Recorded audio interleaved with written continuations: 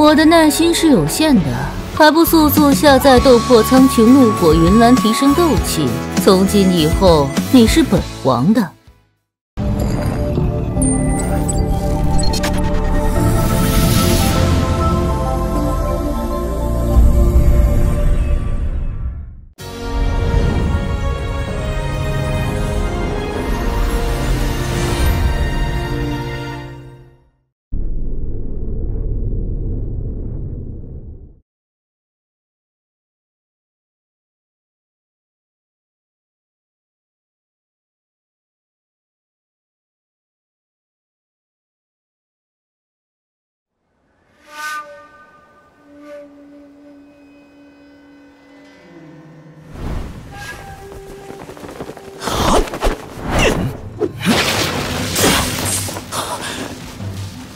这就是近乎完美的性欲吗？等等，不对，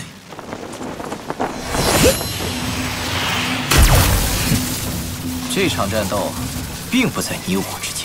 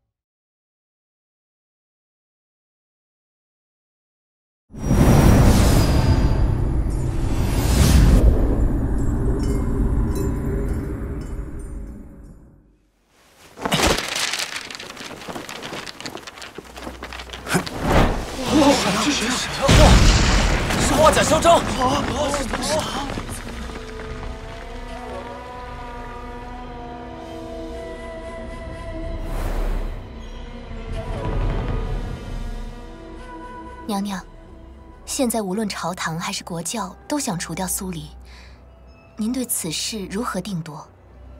苏黎想以一己之力，违逆亿万州人共同的梦想。他这个人，我不喜欢。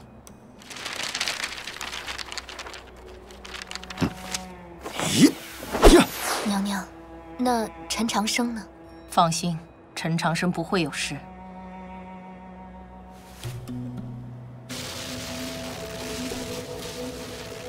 这家伙有什么招数？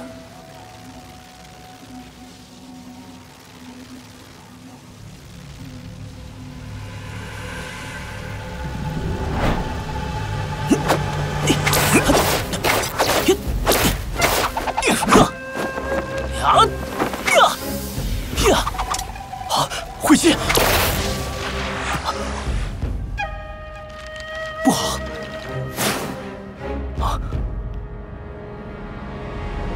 来吧，一死又何足惧？你，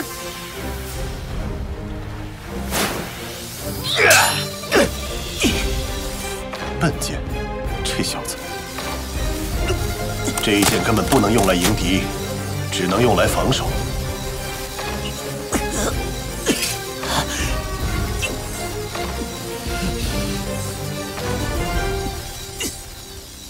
啊！了不起，居然能挡我一枪！秋山学不会这一剑，我那丫头没学会，就连我自己都没学会，这小子就会了。你可真够笨的，干嘛不走？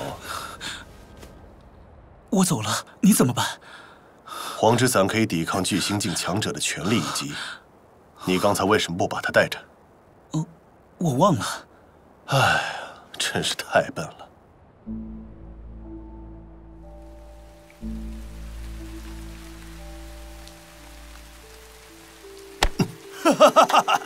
就算是条狗，也知道躲开石头。苏黎，你竟是连狗都不如了！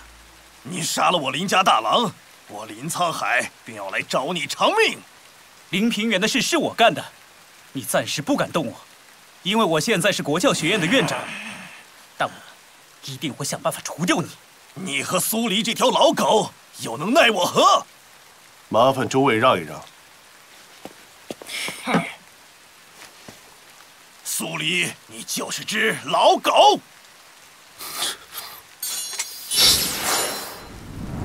你这老狗要耍什么？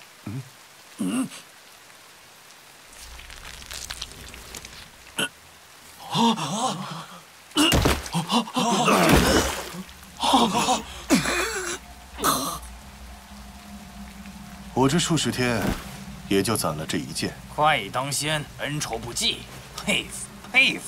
看样子确实不会再有人来了。你看，终究事实证明我才是对的。除了你这种笨蛋或者说痴人，谁会无缘无故的帮助他人呢？世间哪里有人值得信任呢？也许骊山出事了。笨蛋，这算安慰吗？苏黎，明年今朝就是你的忌日。苏黎，看枪！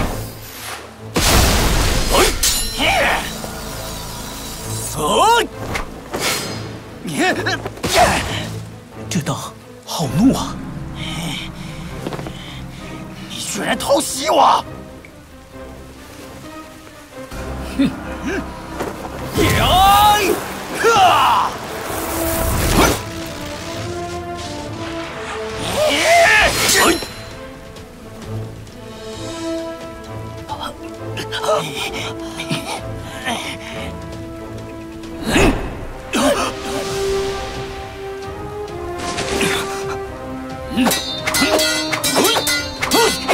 你是疯了吗？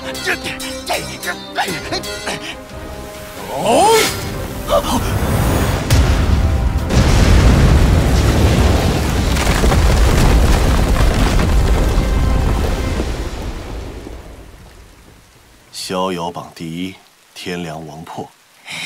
你为什么要救他？你们为什么要除掉他？因为我不爽他。你不爽他，所以要除掉他。我不爽你们，所以我不让你们除掉他。走吧。就这么简单。前辈，你看，终究还是有人愿意帮助你。痛啊！进城之前我就说过了，那2头毛鹿先别急着放走，你偏不听。赶紧把那匹马拉过来。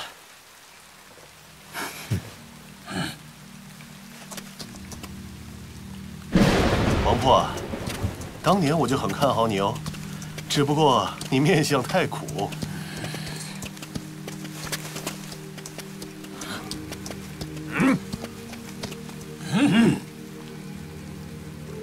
苏黎，别走！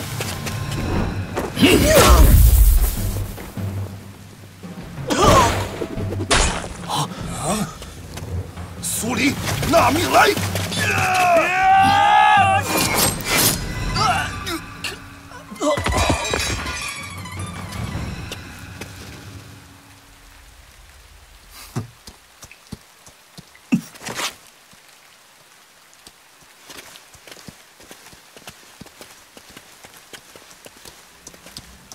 王破，天下已无苏黎容身之所，你又能带他去哪里？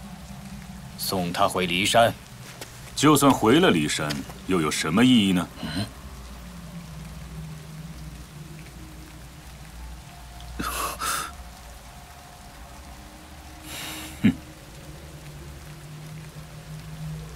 朱洛，你们这些老家伙终于忍不住了。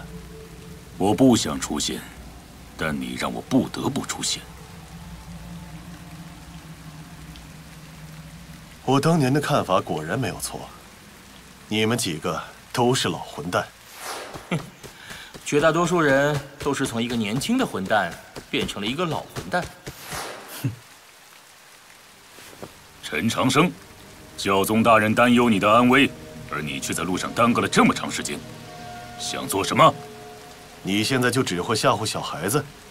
南北河流是件大事，希望你不要把骊山带偏。我是苏黎，我就要站在中间。好，那么骊山会继续存在，只不过不再有你。没有我的骊山，不是骊山。王破，你准备向我出手？晚辈不敢，请前辈先出手。明知不敌，还是要战，这样的人真了不起。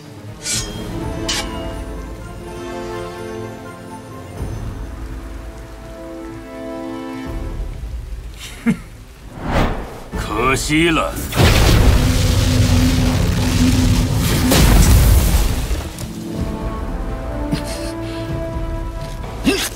哎！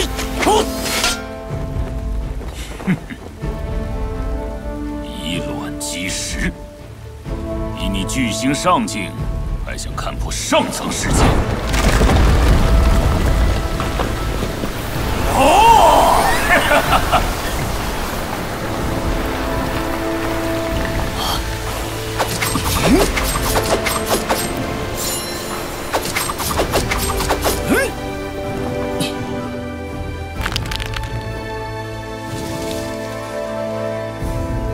好招，你输了，输给这样一个晚辈，不丢脸吗？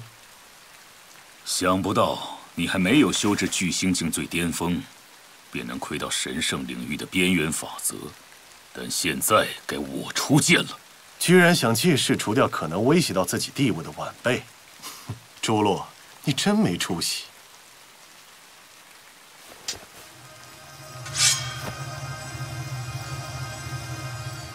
原来这就是神圣领域。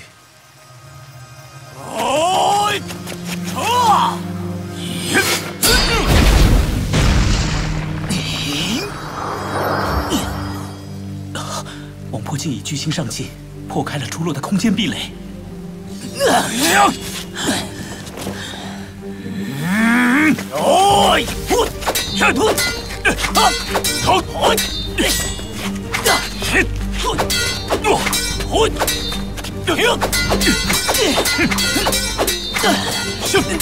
该我出剑了，用最强大的那一剑。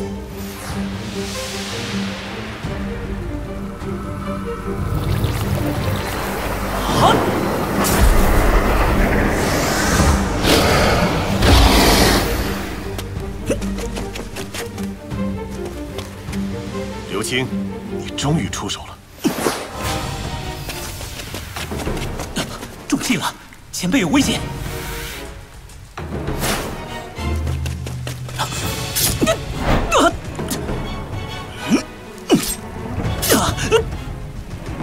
你会死，那又怎样？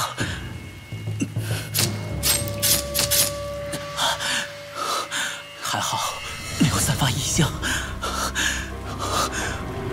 我不会让你过去的。长生，你真是个麻烦，快让开！分身术，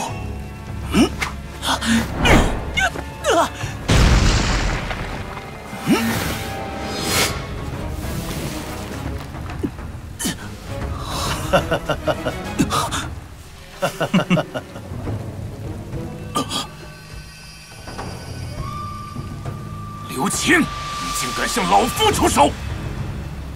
如果说世间真的有慧剑，那么方才刘青这剑，才是真正的慧剑吧？这一切该结束了！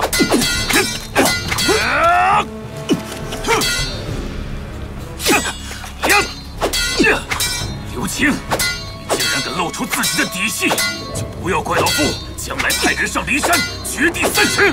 我不是骊山的人，你又如何能在骊山上面找到我？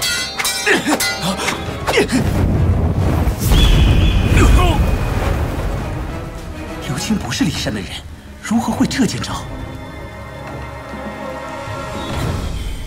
我要除掉苏黎，不管谁在阻拦我，都会一起完蛋。住手！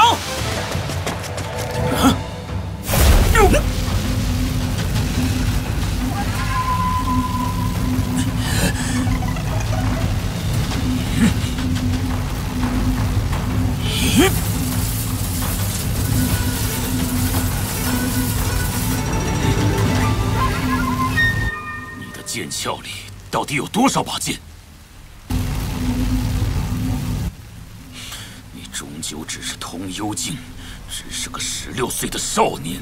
我堂堂八方风雨，你怎能伤我？怎敢伤我？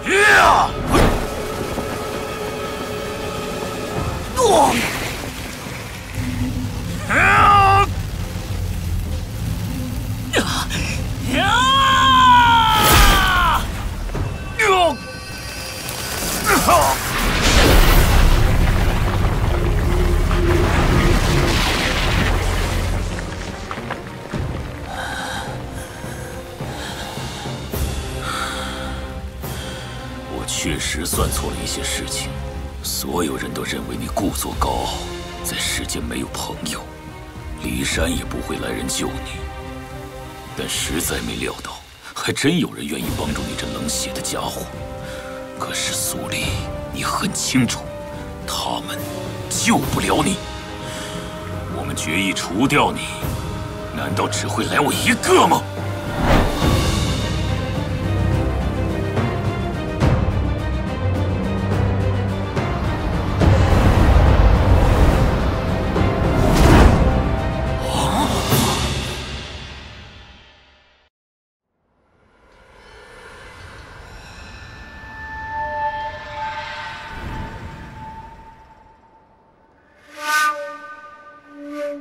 是谁来了？居然能让天地生出如此异象！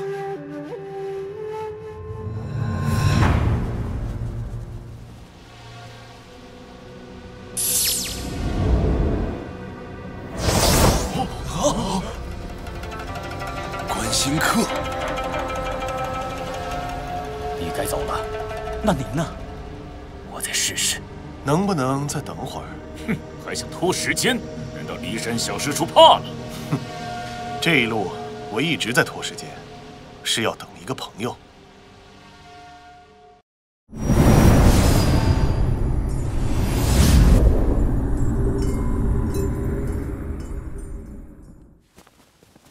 哼，你哪有什么朋友？有什么朋友？有什么朋友？像你这样的人都有朋友，而我这么优秀，又怎么会没有呢？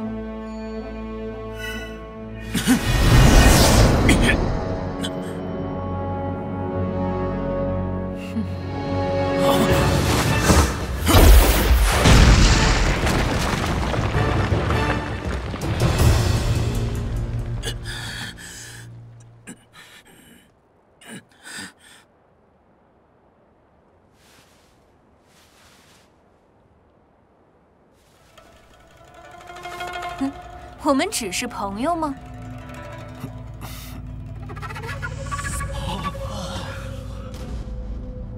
这位前辈的白色祭服有些眼熟啊。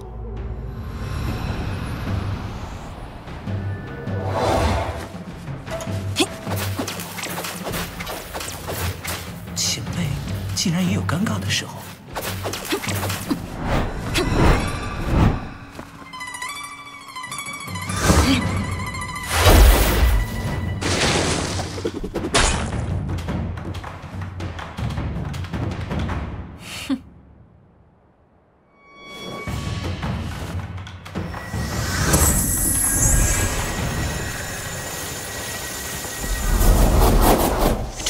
竟如此了解，这就是神圣领域强者之间最高层的战斗吗？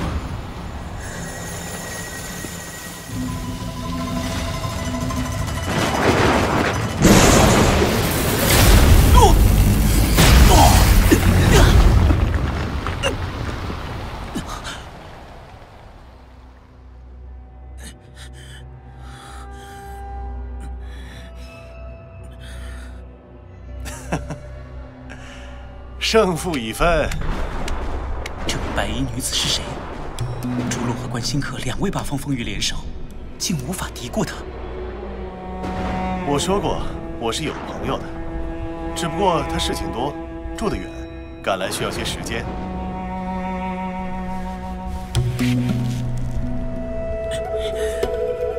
这到底是怎么回事？像我这样优秀的人物，总会结识1、2位优秀的朋友。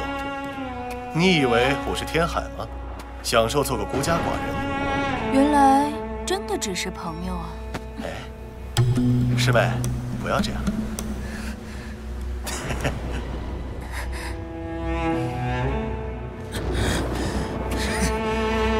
你居然和这个满手是血的狂徒狼狈为奸，怎么有资格做圣女？这位白衣女子就是人类至高无上的5圣人之一，和天海身后并称的南方圣女。竹落、关心客，为什么他们是5圣人，你们只能是8方风雨？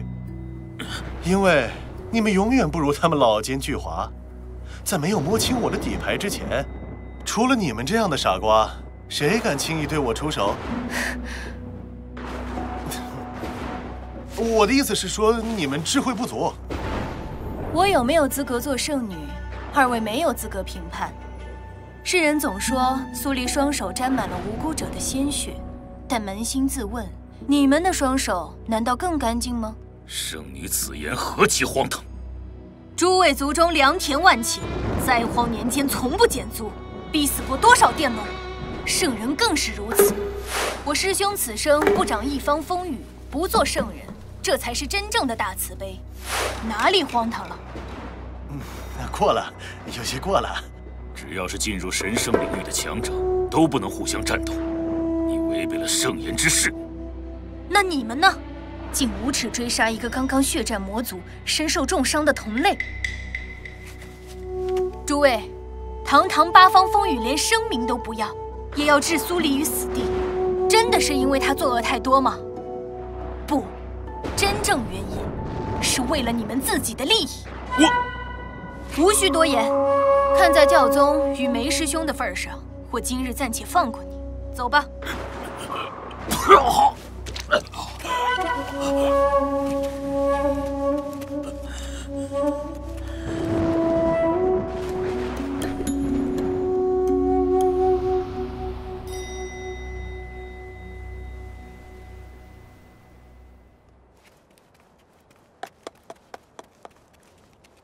苏黎，下次你最好还能这么走运。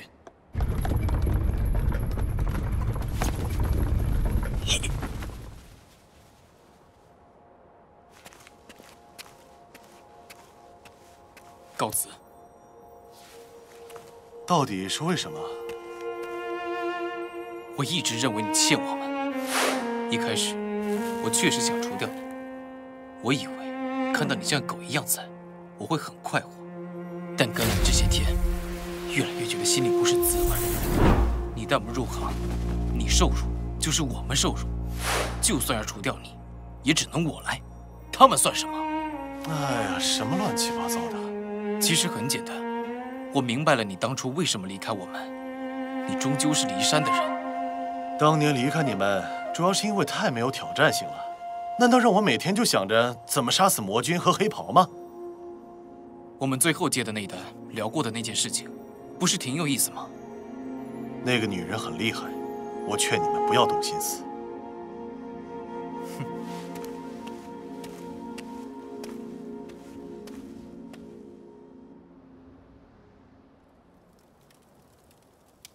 前辈，你们刚才在说什么？很多年前，有人花钱请我去除掉一个人。谁？天海。啊？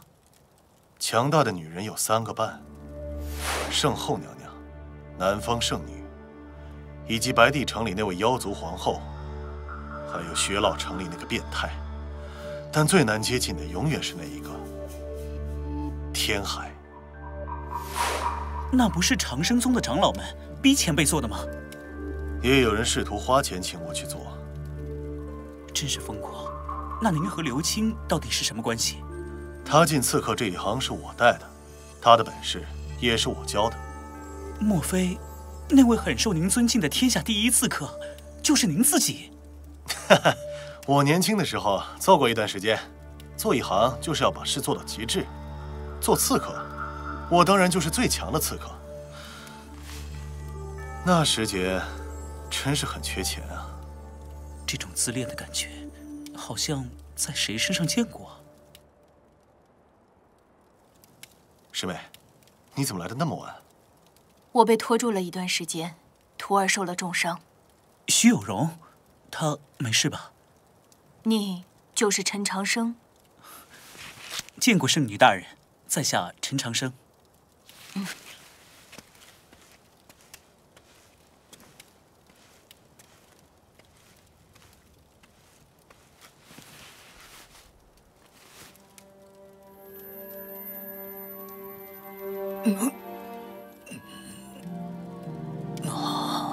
外伤已基本无碍，寿元方面的损失可能难以补回。多谢。我们曾经见过。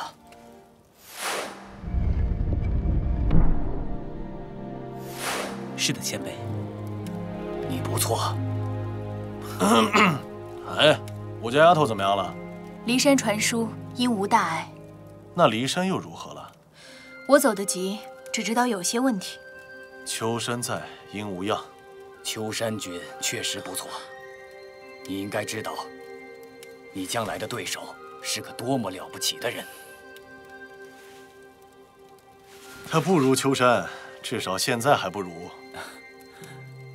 虽不如，亦不远矣。圣女大人、陈院长、苏先生，告辞。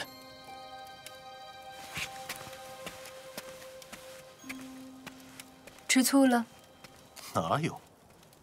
陈长生和王破是一路人，和你不是。秋山的孩子也不怎么像我。要我说，有个年轻人倒和你很像。谁啊？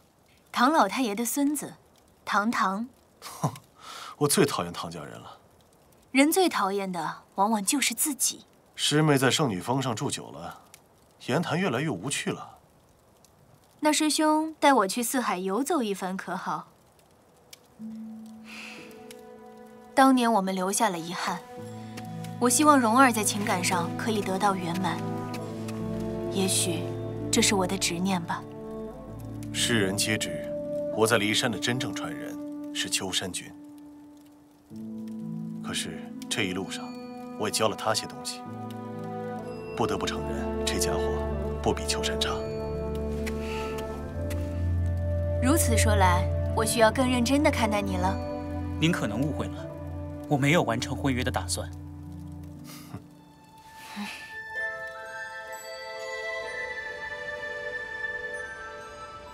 对了，前辈，我赢了。从周原、雪原，再到浔阳城，这一路终究有3个人，在你最需要的时候站在了你的身前。就像我说的，人性本善。我依然不这样认为。但至少有善的一面。就像在雪岭温泉，您让我离开，不想拖累我。哼，我只是不想你过早夭折。啊？我不觉得老的就是好的，过去的才是完美。就像你和秋山，就应该比我这一辈强。好好奋斗，人类才能在大陆上生存下去，并且活得越来越好。谢谢您的帮助和教诲。我喜欢年轻人。所以当年您放过了梁王孙和梁鸿庄，梁笑笑还进了骊山剑宗。先前在客栈，您的最后一剑也没有落在嚣张和梁王孙的身上。等等，谁告诉你那就是我最后一剑？您为什么不喜欢诛戮那些人呢？那些家伙只会玩阴的，对人类来说没有任何意义。接下来该是你们年轻人顶天立地的时候了。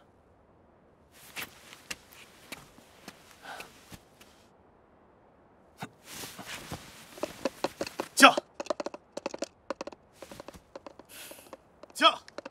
驾！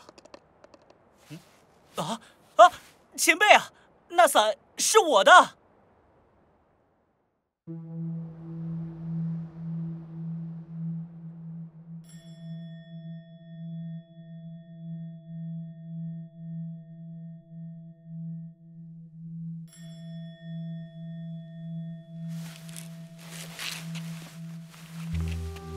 劳烦师妹了。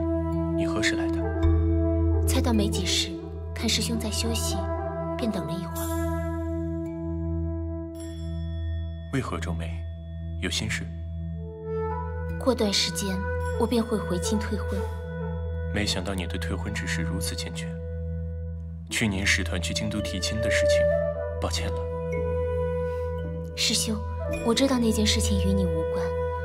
现在可以确定的是，那个我愿意与之相伴度过修道岁月的人已经出现了。虽然他没有从周园里出来。你是说在周园？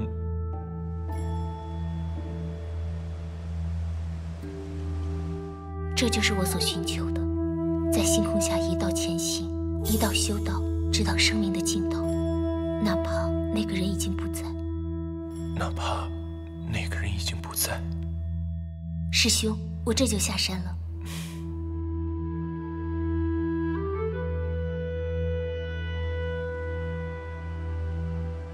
我不想你成为第二个周毒夫。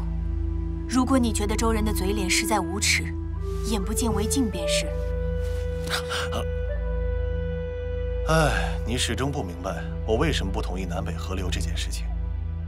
你何时又真正对我敞开过心怀？拜见两位前辈。你有时间先把你徒弟的问题解决了。他的问题比南北合流要麻烦得多，我都不知道该怎么办。什么问题？当然是人生大事了。秋山君和陈长生，连我都分不出来谁更好，她到底嫁给谁好啊？在晚辈面前瞎说些什么呢？我谁都不会嫁，回京都后我会去退婚。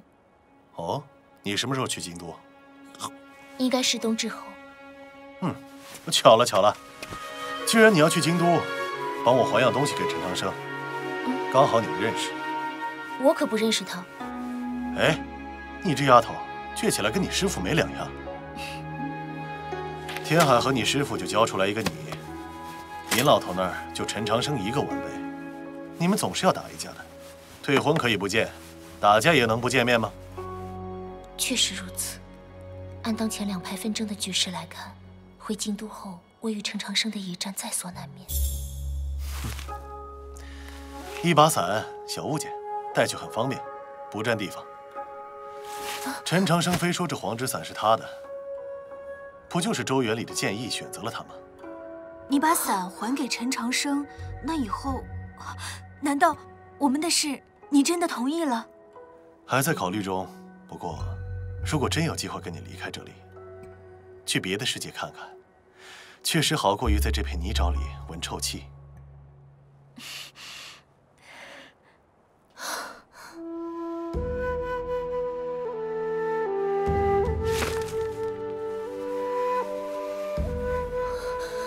原来是你！把伞还给陈长生。蓉儿，蓉儿，蓉儿啊，我已不再瞒你，我马上要卸下这么多年的重担，去过自己的日子了。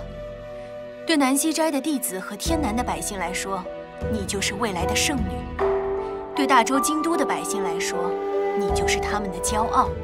我想你明白，新任圣女的第一战意味着什么？你是说，与他那一战吗？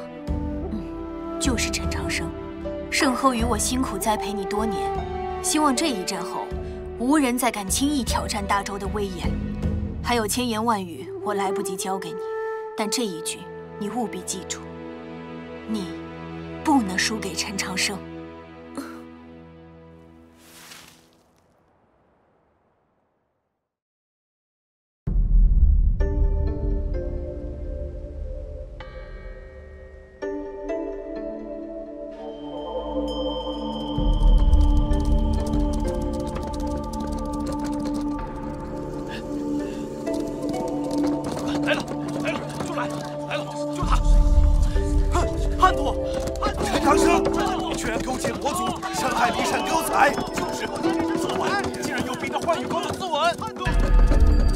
状换羽一死，便更难证明哲秀的清白。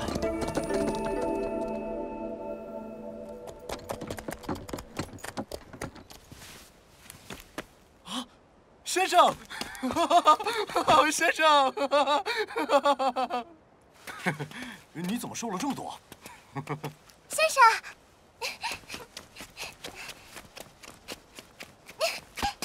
你终于回来了，洛洛等了好久。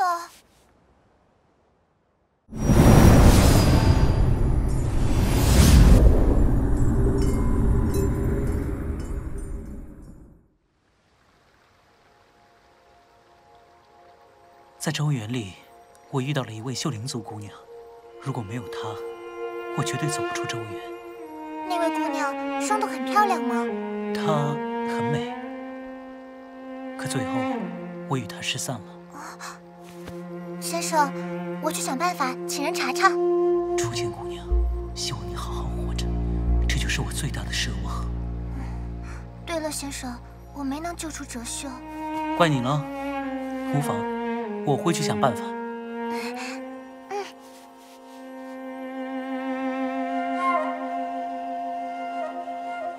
我这就去见教宗大人。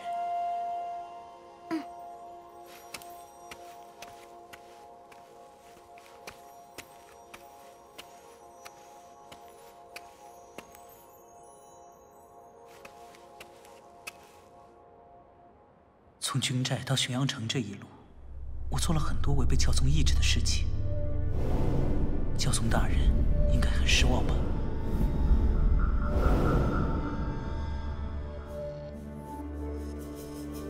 教宗大人，我记得苏黎很好美食，你跟着他可有吃到什么好东西？跟我来。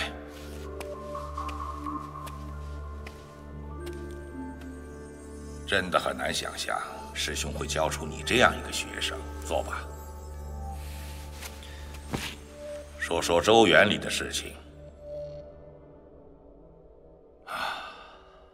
原来剑池就是剑海，就是日不落草原。原来那个人的坟墓也在里面。但是教宗大人，他的石棺是空的。如此说来，那些剑现在都在你的手里。是。都在这剑鞘里。这是当年国教学院的镇院之宝，后来消失于那场血祸之中。原来是被你师父带走了。我师父？他是我师兄，修道天赋与智慧远在我之上，最后却是我继承了教宗之位，全因他执念太盛。你不要学他。我本来就不是师父教出来的，是愚人师兄教出来的。教宗大人，剑池里的那些剑怎么办？理公会发文昭告天下，把剑还给那些宗派后人。至于已经断了传承的宗派，那些剑则由你自行保管。去吧，好好歇息一下。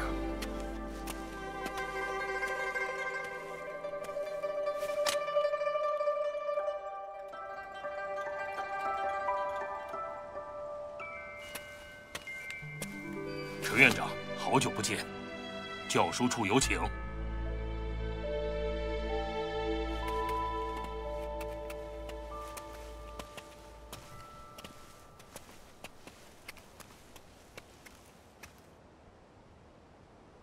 请。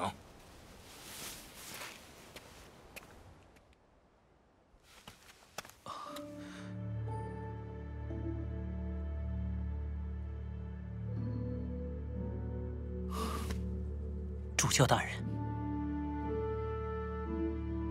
过来，到我身边来。知道你还活着的消息，我很喜悦，同时又觉得有些难过。晚辈愚钝。明年的事情，我不知道还能否看到，但我能看到今年对你来说很重要，你要尽快的成熟起来。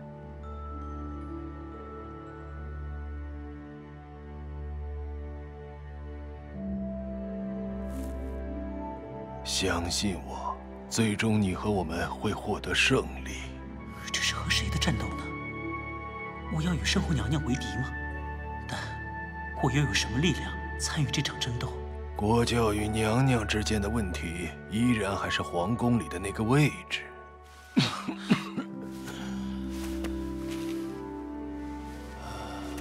在这场斗争里，你会扮演非常重要的角色。因为我是老师的学生，代表着支持皇族的态度。不止于此。啊！陈留王，二位在聊什么呢？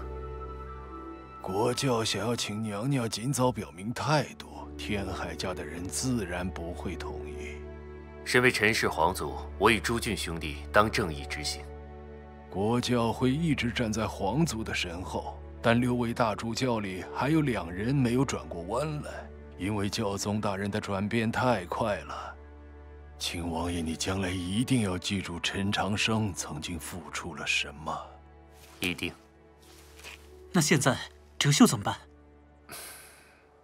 哲秀下狱的第2天，我便把名帖递了过去。只是我这个王爷在周通大人面前说话并不好使。如果朝廷还不放人，过些天我亲自走一走。感谢主教大人。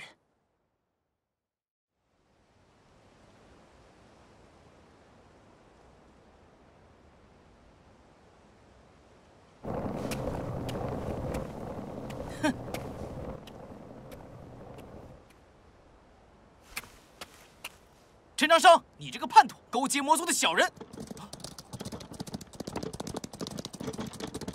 停车！总算回来了。哼！天海牙儿，你应该很清楚，你家中那些长辈要你来国教学院门口叫骂是为什么？当然清楚，我现在就是个废物，废物当然要好好利用一番，博同情嘛。难道教宗大人好意思说是我天海家在打压国教学院的院长？你这样来闹有什么用？哼！你难道没听见我在骂你吗？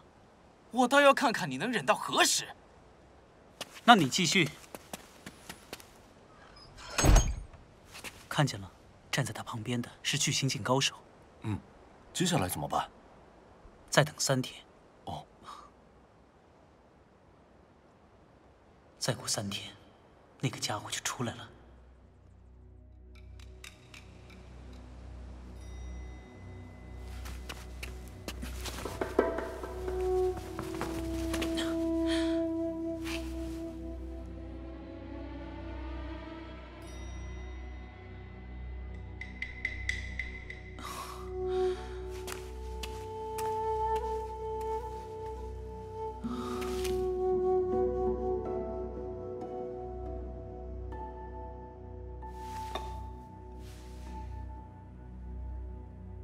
黑龙前辈的离魂还在如意里沉睡，不知何时才能醒来。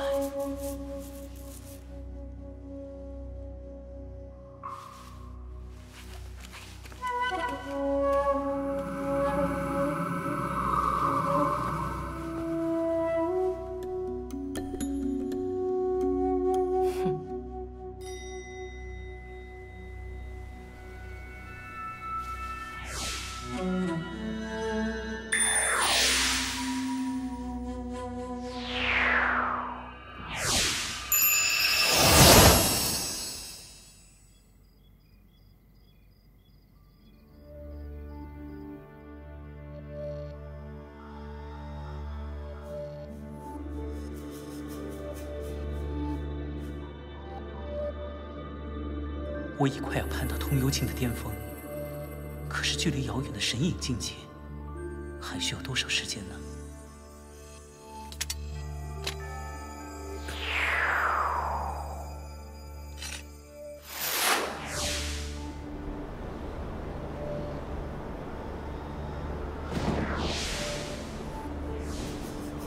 要做到如苏黎前辈和初见姑娘一般剑心通明，则唯有用万剑砥砺剑心。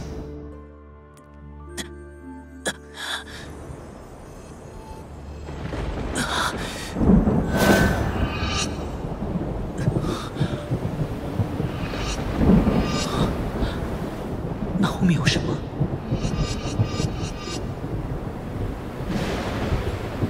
这黑色石碑有些眼熟，难道这座黑色石碑是通往周原的？难道周原还没有毁灭？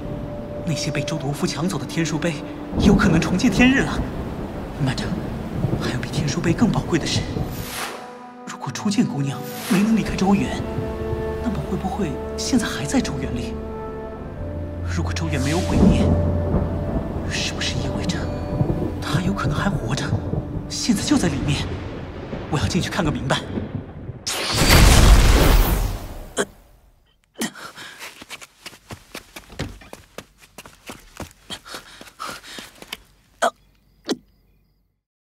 多吃点，下午去天树林路挺远的，别饿着了。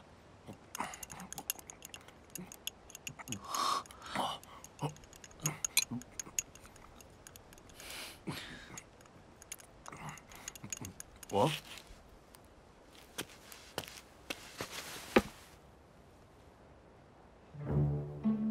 陈长生，你大爷的！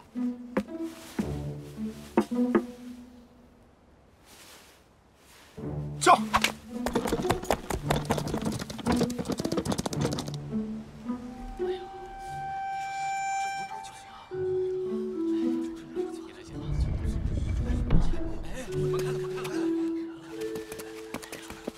师兄，你终于出来了！师兄，回来了。轩辕破，没事。陈长生，轩辕破，你看看是他吗？我不确定。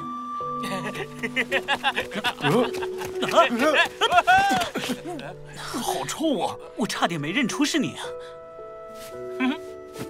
更帅了，更脏了。帮忙拿下。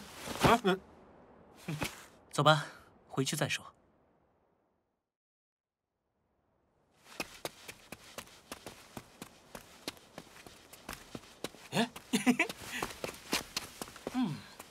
你不知道，在天书林里伙食太糟糕了，我居然开始怀念起轩辕破做的饭菜。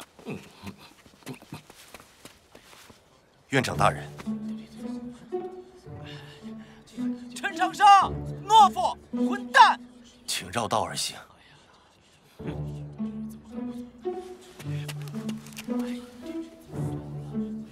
陈长生，你个缩头乌龟，在里面躲着算什么东西？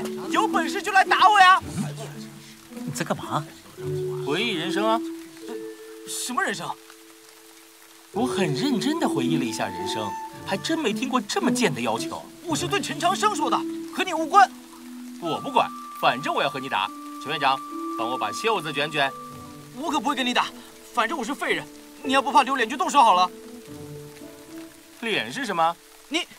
难道你真想当着这么多人的面欺负我？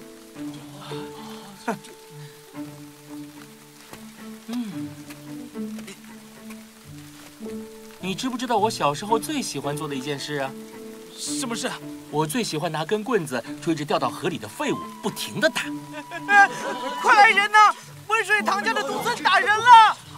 哼，大家看清楚了，我可没出手。哎呦！哎呀！看清楚了，我真没出手，更没下手，我是用踹的。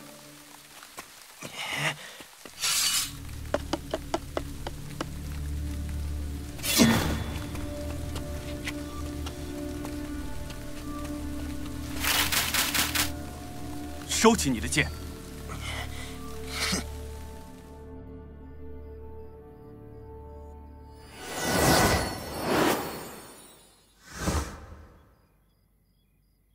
原来你也觉得他不像个15岁的少年。圣后娘娘，什么事？据报，先前陈留王也去了教书处。你想说什么？我想不明白，就算陈长生是祭道人的学生，又如何值得国教如此重视？这会不会是什么障眼法？国教行事最好故弄玄虚，何须理会？启禀娘娘，有密报。臣告退。如何？没有任何新的线索。周通大人在西宁镇也没有发现，只是青天监那位发疯的胡大人，直到现在还坚持认为昭明太子没有死。世间万民都是我的孩子。昭明的生死，从来都不重要。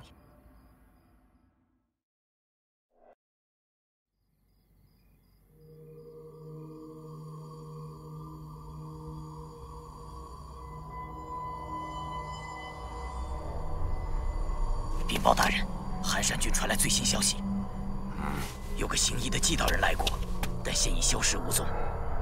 不过据查实，这个季道人就是商贼。除了陈长生，他确实还有一个徒弟。确认了，千真万确。而且陈长生来京都这1年里，从来就没有提及过此人。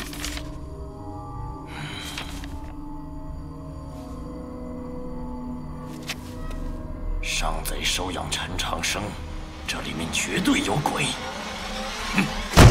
这2个到底谁才是昭明太子？你们要给我彻底查清楚。是。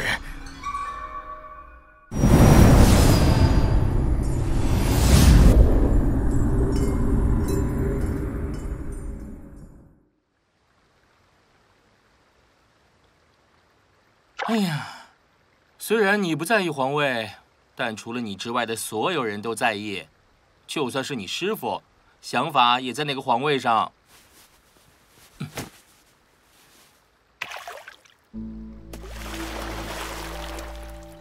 你有没有想过，我们将来有可能会变成自己现在最厌憎的那种？那是个人自己的问题。你要明白，我们想成为什么样的人，那么我们的世界就会变成什么样。我明白了，糖糖，谢谢你。我想要成为王破那样的人，我要像他那样活着。不要做王破。为什么？因为要成为王破太苦太难，而且很容易悲壮。不管我们要怎样活，最好还是不要像他那样苦。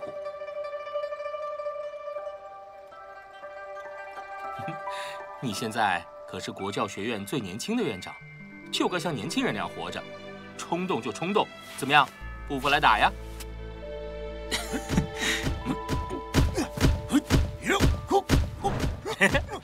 你看，有精力就是要用，有力气就要使，年轻就该轻狂，想那么多做什么？接下来，该是你们年轻人顶天立地的时候了。年少就该轻狂，我忽然觉得你和一个人有些像。谁？苏黎。爷爷说过，我确实像年轻时的他。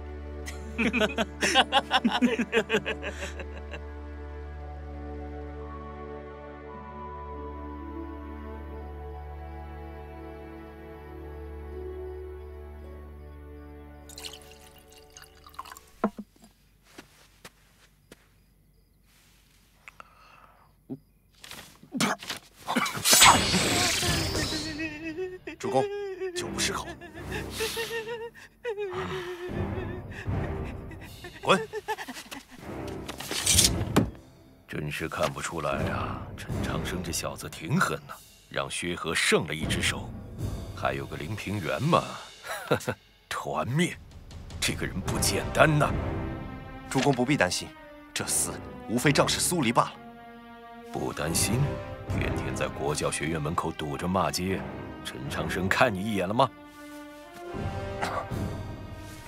还害得我家雅儿众目睽睽之下又被侮辱，我真是养了一群废物。主公，要不是羽林军示众，我早就将那堂堂千刀万剐。哼，好在那2位提出诸院演武新规的盛唐大主教，始终会站在圣后娘娘这边。而雅儿就是为了配合你挑战国教学院才去造势的。这次挑战，你务必一举将陈长生击败，不能给国教学院任何真正成长起来的机会。陈长生尚未回复应战，主门演武毕竟是同境挑战，我境界比他高，恐怕他会拒绝。蠢材！你挑战的是整个国教学院，而他就是院长。眼下除了他，国教学院还有别的人可以应战吗？主公，我明早就去找陈长生，无论如何都要逼他应战。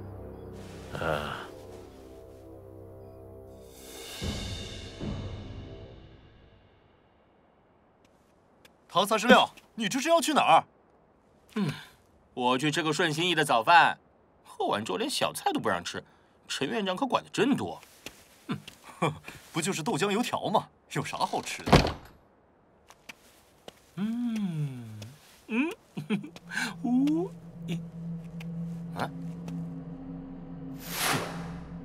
看，唐老爷的孙子，上次就是他吹翻了天海牙儿，这下有好戏看了。按照住院演武的规则，国教学院最迟今天就要回复，是否接受我宗寺所挑战？起开！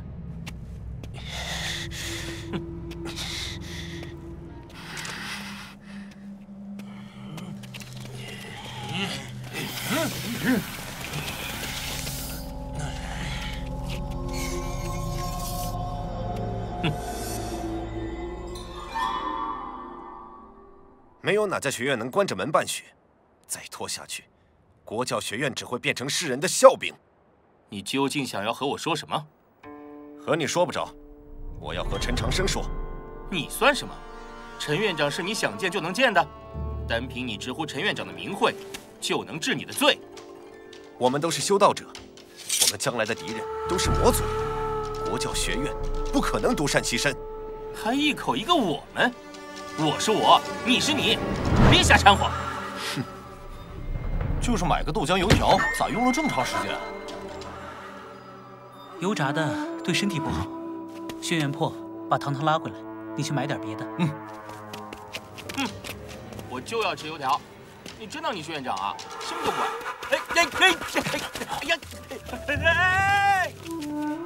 看，小陈院长出来了，可算现身了。陈长生，我宗寺所，我明日有空，请宗寺所选择挑战场地。你是说，我代表国教学院接受你的挑战？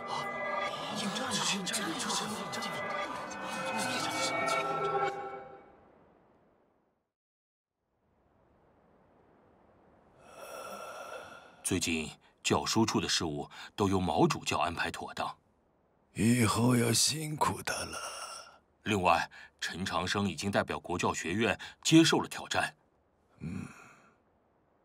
四大房又忙起来了，大家纷纷下注，百花巷口的那座凉棚也搭起来了。是吗？真热闹。没事吧？哎呀！明天是大潮逝之后，陈长生在世人面前第一次展示实力和境界。他经历周原、魔域、血缘、南归，本想看看陈长生现在究竟到了哪一步，可惜呀。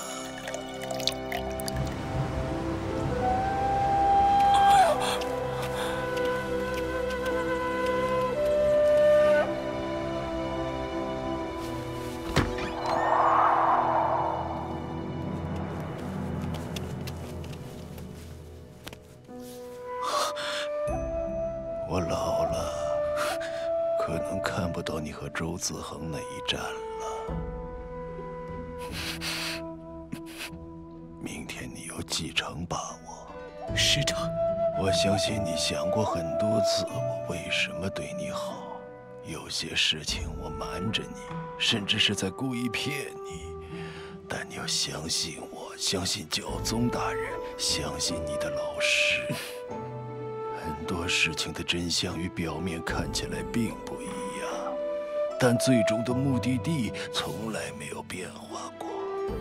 就像我们对你的安排，将来你会觉得不满甚至愤怒，但记住，要看最后的结果究竟是什么。我相信无论如何都不会对你有坏处。只要结果是好的，那么中间的过程与手段并不重要。这究竟是论心还是论行呢？我还能问眼前这位老人吗？主教大人，您一定会看到我战胜归来。您就在这里等着我的好消息吧。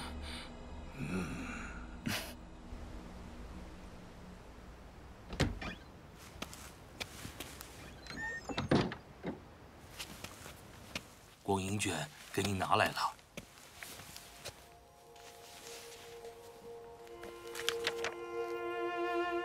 商院长真是个了不起的人。哦，有意思。我很好奇，将来道藏里下一任教宗的生平会是怎样记载的？您看，明天一战到底谁会胜啊？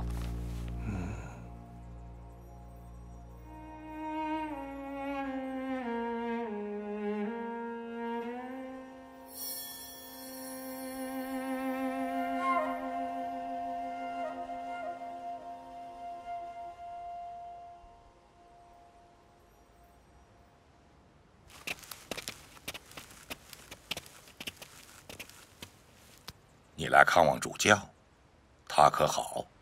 是，主教休息了。教宗大人，其实有个问题困扰了我许久，您为什么会忽然改变对圣后娘娘和皇族的看法？改变了对这个世界的看法？世界在变，看法自然也在变化。我还是不懂。像我们这些老人，有时不介意使用一些手段。是因为我们清醒地知道自己的责任。责任？活得越久，责任越大。为此，我们可以承担污名，可以不计代价。当年我与你老师为敌，现在我与娘娘为敌，都是这个道理。而你，一直以来都在离宫的照拂下顺利成长着，是时候学会成熟起来了。接下来的挑战可能不止一场。即使再艰难，国教学院也只能靠自己。我明白了。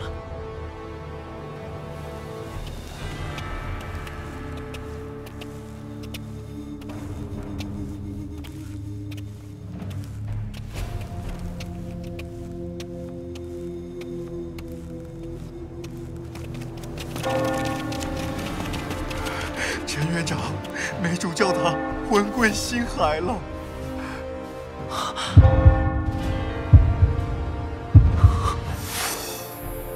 这浩瀚星海，就是神魂的故乡吗？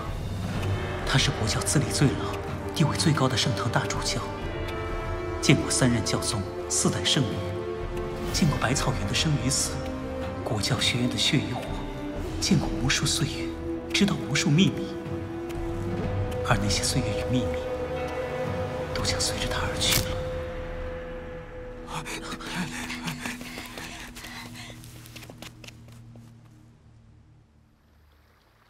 先生，你不去吊唁吗？但因明天那一战，才是梅主教最想看到的事情。虽然这次南归，一路上见了太多血腥残酷的事情，但我还是坚持认为，活着不应该只是为了战斗。先生，我明白，明天您与周子恒的一战，别太有压力。成熟真是一件很困难的事情，因为很难把握其间的度。先生，是不是就像果子熟透了，就很容易腐烂？洛洛，去睡吧。明天应该有很多人去教书处吊唁，你也要代表国教学院过去。放心吧，先生。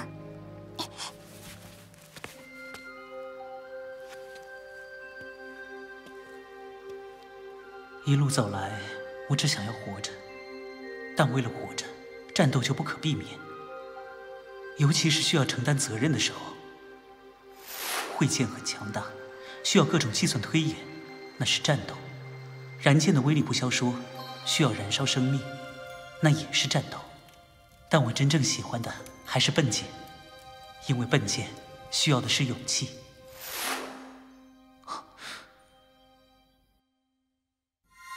主教大人。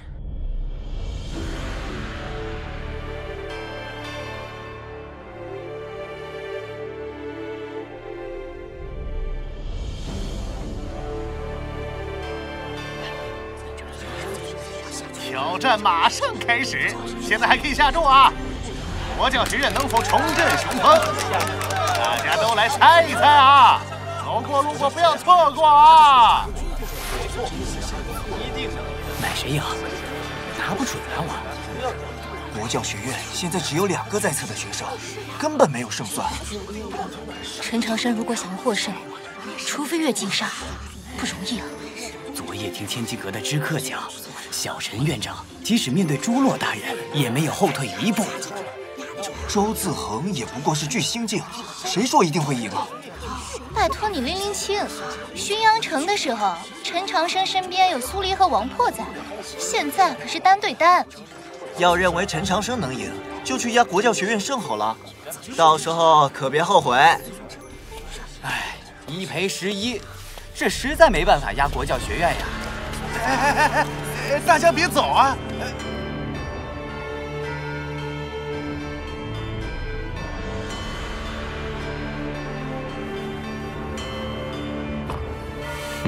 现在没有苏黎，看你还怎么赢！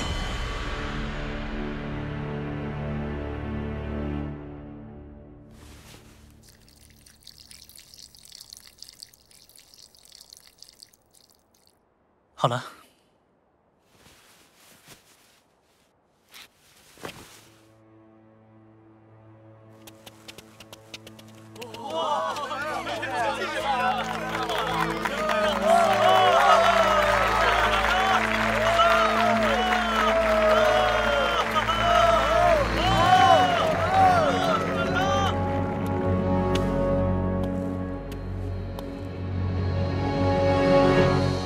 国教学院院长陈长生应战。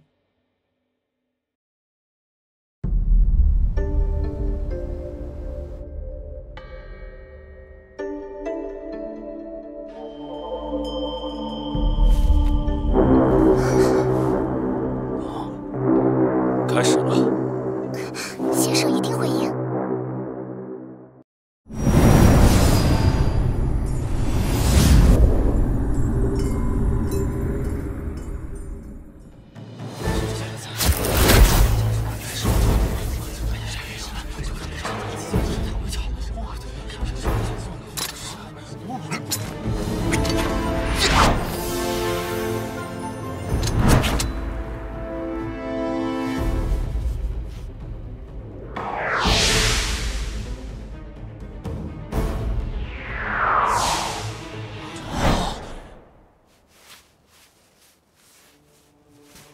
好剑，师兄，到底谁会胜啊？陈长生。周自恒孤舟一剑天外来，气势果然磅礴，而陈长生的那一剑就是一字。如果庄师弟能够明白这一剑的道理，也不会。这一年，这一剑，陈长生应该至少练了10000次。你对陈长生的评价很高啊。既然注定会是对手，所以评价更应该冷静客观。不管您怎么想，令郎幻羽终究是我的师弟，我总要替他做些事情。看来你和陈长生在主师大会必有一战了。魔族随时可能南侵，我会去雍雪观，所以在离开京都之前，我还要去亲自见他一面。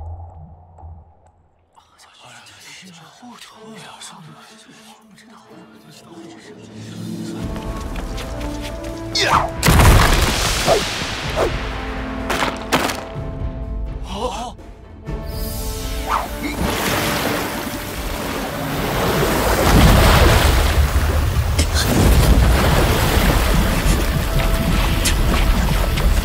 我倒要看你这一招能撑多久！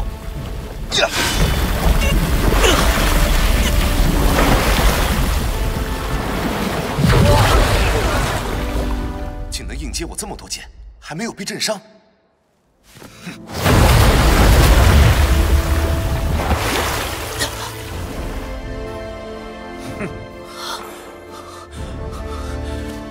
果然，他真元不够，也只能顽抗到此了。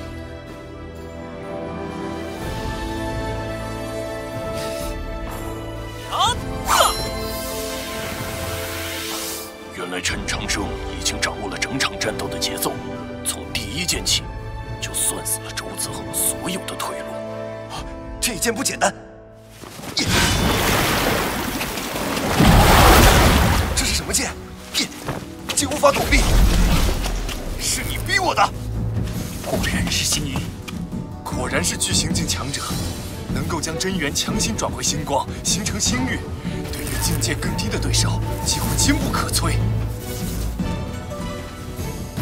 虽然你不能战胜我，但能逼我施展星域，也值得骄傲了。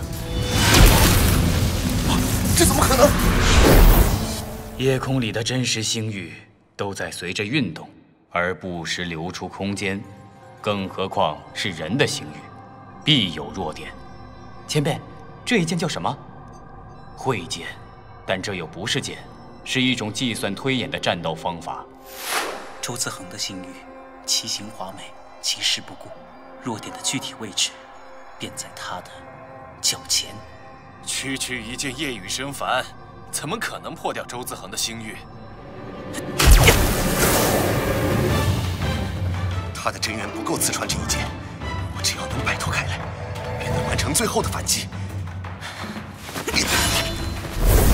好，耶石步。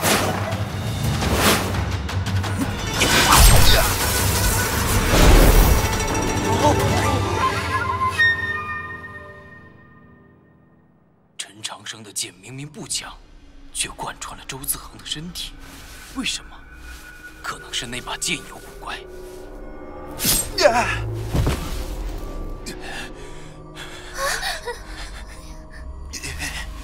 这是什么剑？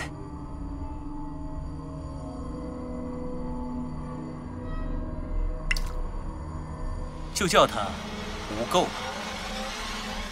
你到底用什么剑法破了我的星域？这是苏黎前辈传我的剑法。原来陈长生用的是苏黎的剑法。苏黎剑道第一。原来如此，不然你怎么可能越境胜我？不，据我所知，能在通幽境里胜你的，至少还有5人。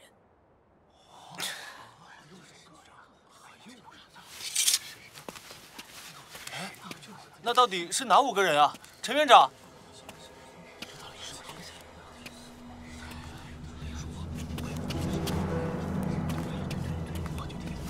嗨，不够，剑如其人。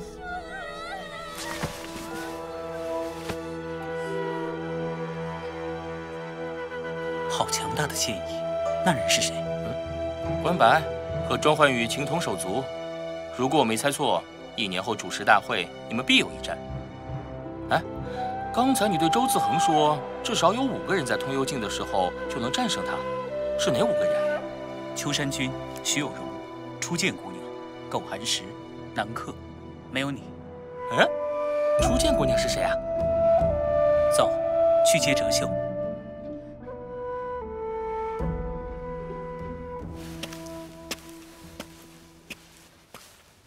参见娘娘。历届天机阁、青云榜、点金榜、逍遥榜都由您亲自审核，已属繁忙。此次又劳您进京。老朽上算星辰，下算江河，从无算错，唯此小能耳。那个人，你推算的如何？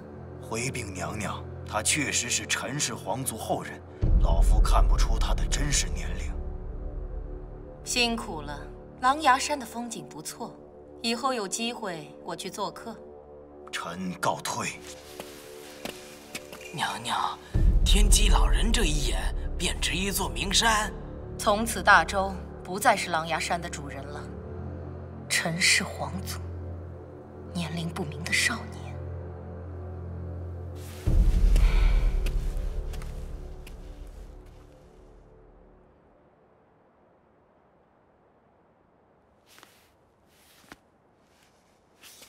请随我来。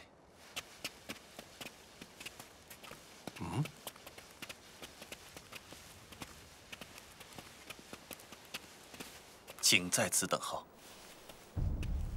腾幽越境胜巨星，你此时意气风发，驾车直入我北兵马司正巷。从兵法上来说，很是不错。应该也是苏黎路上教你的吧？我好像闻到了血腥味儿。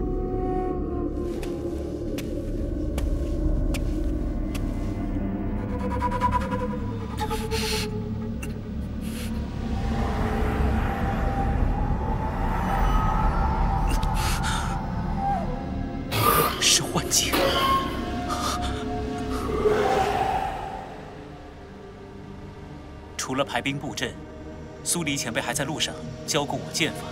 不与本官见礼，便是无礼。以身份论，您不过是清吏司衙门主官，区区2品，如何能与我家陈院长相提并论？若要见礼，当然应该是大人先。便是你父亲，也不敢这般与我说话。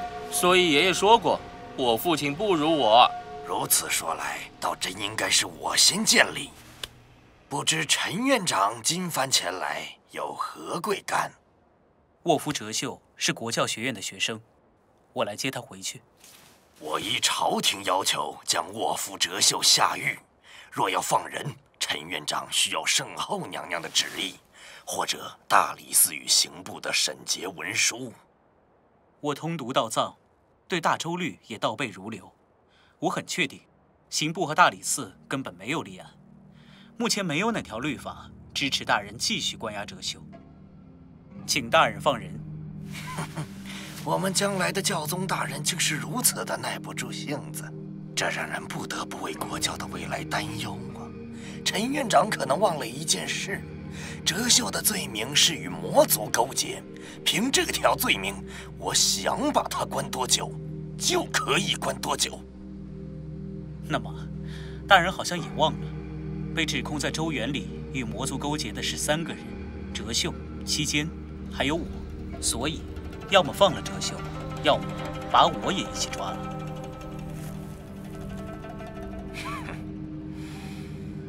你这是在威胁本官？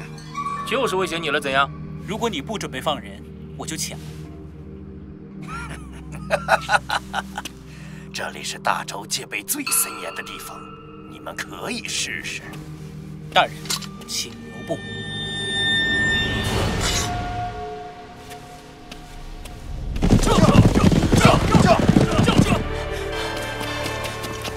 大人，国教骑兵来了。你调不动国教骑兵，此事与我无关。是他。哼，你知道如果向我出剑会是什么结果？我把命押上，看看在那些大人物的眼中，到底是我的命重要，还是你的命重要？人流王到，毛秋雨大人到。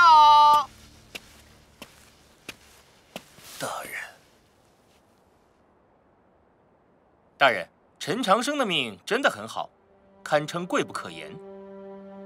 如果他今天真的死在这里，教宗陛下会饶得过您吗？娘娘又会怎么看您呢？贵不可言，你们可承担得起此事的代价？院长救学生要付出什么代价？那就问问让我做院长的那个人吧。很多年前，我的姐姐被一个陈姓王爷家的儿子杀害，凶手一直逍遥法外。如果你们是我，会怎么办？哼！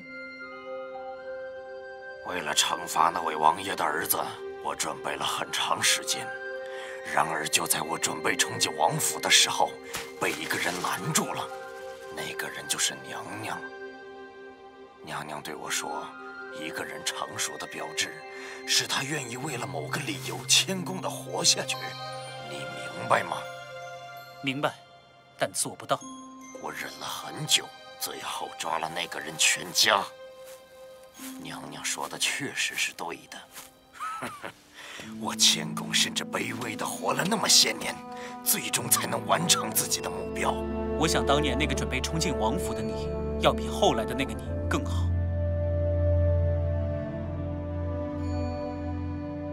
你们带他走吧。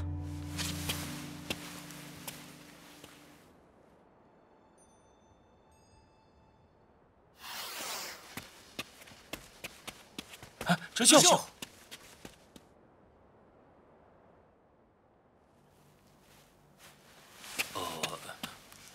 大人，为何您会同意放人？为什么不放？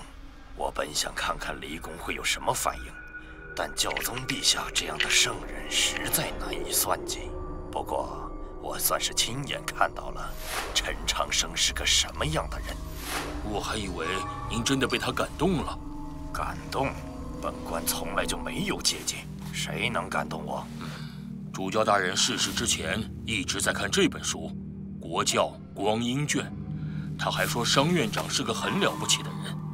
人之将死，其言必信。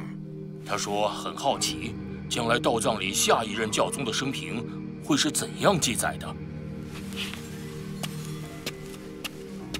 下一任教宗生平最重要的是什么？一个人的生平最重要的是生卒年月。方才我不放人，便是要拖延时间，仔仔细细从里到外的看一眼陈长生。我在陈长生的身上看到一段光阴。如何？大禹自有神威，陈长生站在其间却是不动如虎。他让我想到一个人，陈玄霸。可我听闻史书中，陈玄霸作为陈氏皇族千年里的最强者，向来以暴烈粗鲁闻名，与陈长生哪里有丝毫相似？我们伟大的太宗皇帝陛下，把能够修改的所有史书与道藏全部都改了一遍。谁能够想到，真正的陈玄霸其实是一个很安静的人，而且他也姓陈。难道他真的是？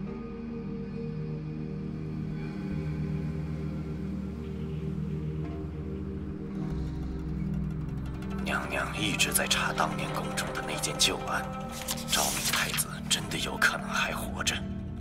商贼在西宁镇带走的那个徒弟，年龄倒是对得上，天残地哑，与传闻里的也更契合，就像是用来欺瞒天道的手段。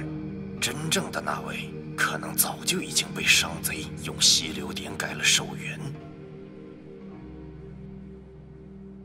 可是，为什么那些人要把陈长生送到京都来呢？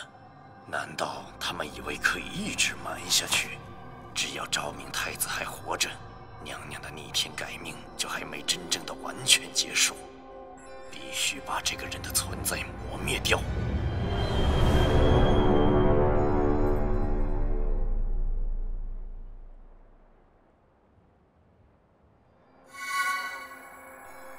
数百年前，那颗星辰并不在现在的位置。昭明，你还是来了，你就是我的天道报应吗？来试试看吧。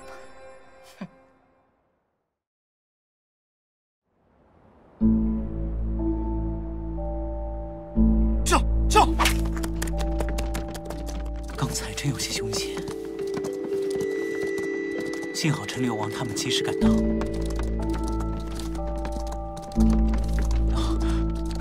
怎么了？让我看看。停车！怎么了？自己看。我要找周彤算账。走吧。打不过对方的时候有人一直盯着他，强大之后再找他算账。对不起，是我连累了你。如果你们觉得我太惨，加钱好了。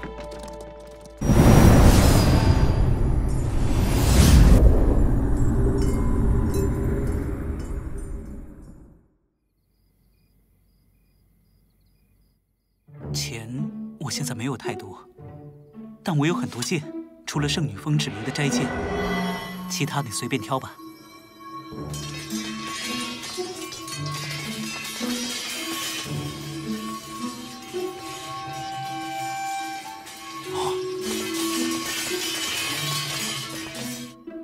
陈长生，你这趟赚大了！想要吗？自己挑。太好了！这把铁剑挺趁手。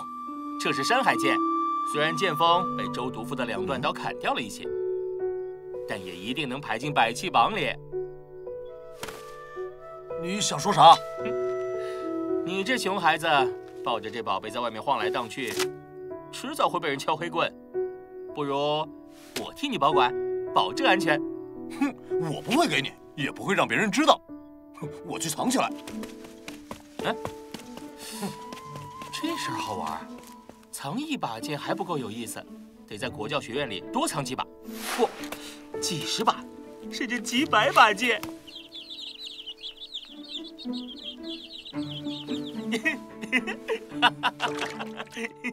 你真是唐3岁。不是说让我先挑剑吗？你想要哪把剑？你确认就要这把？是的。可是这把剑的来历，将来可能会惹出一些议论。周通既然说我是魔族奸细，那我当然要用魔族的剑。我就要这把魔帅奇剑。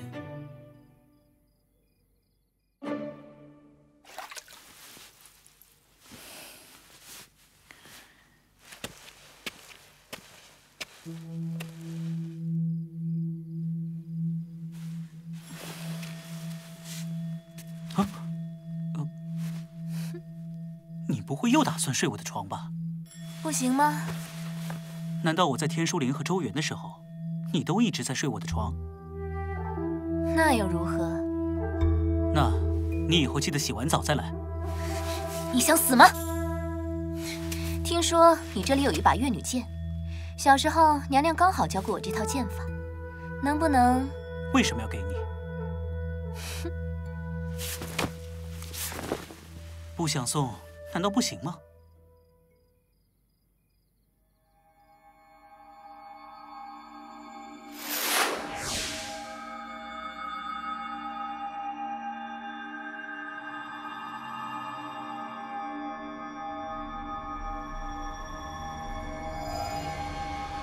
木鱼山峰，这里真的就是周原吗？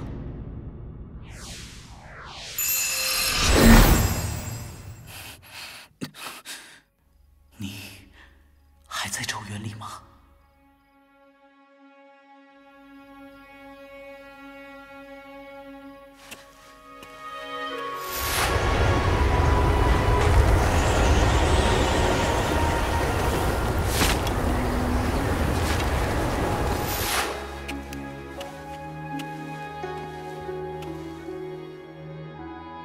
这是挑战书，你确定可以吗？没问题，交给我。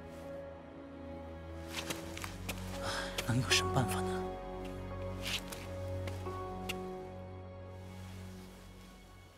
院长，今天我学什么功法？我还有这本书，从今天开始，你学习天雷影。给。哦。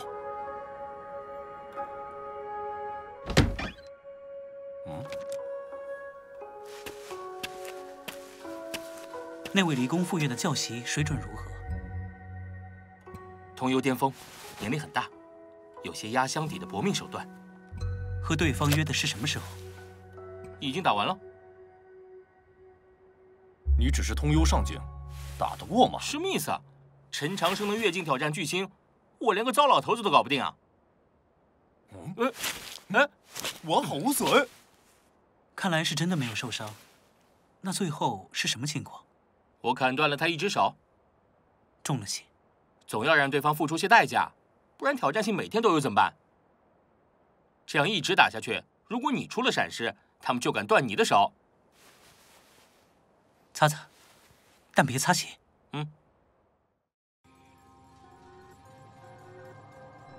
我要陈长生一直打，不停地接受挑战，直到他脏了自己的双手。否则，就等着栽在我手里吧。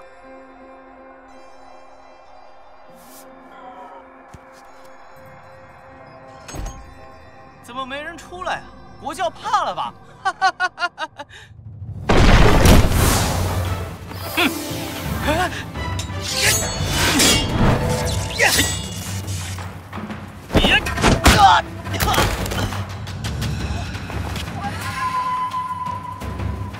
下一个。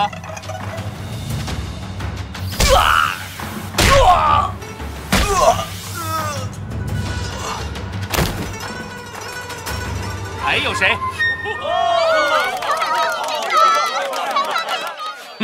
岂有此理！能代表国教学院出战12场，连胜不败，真是了不起。师傅，老板，点击榜第27位。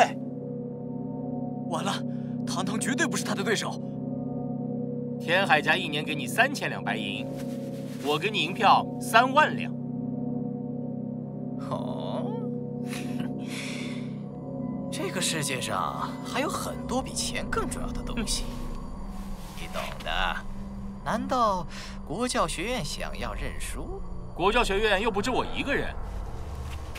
当初你说你能够解决，就是用钱来解决。你行你上啊！陈院长接受挑战，我穆某人倍感荣幸。请。嗨！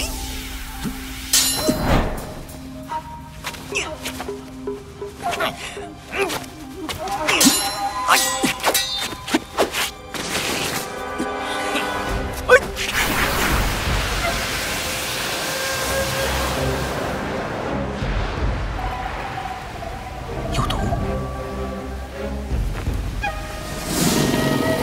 但好像对我没有影响。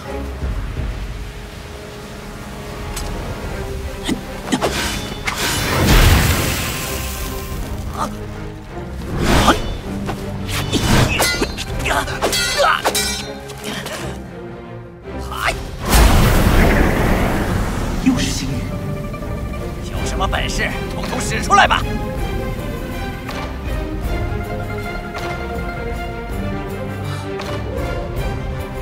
就是那里。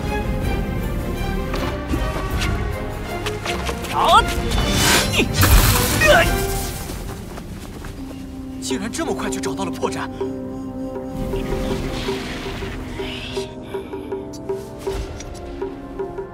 软甲，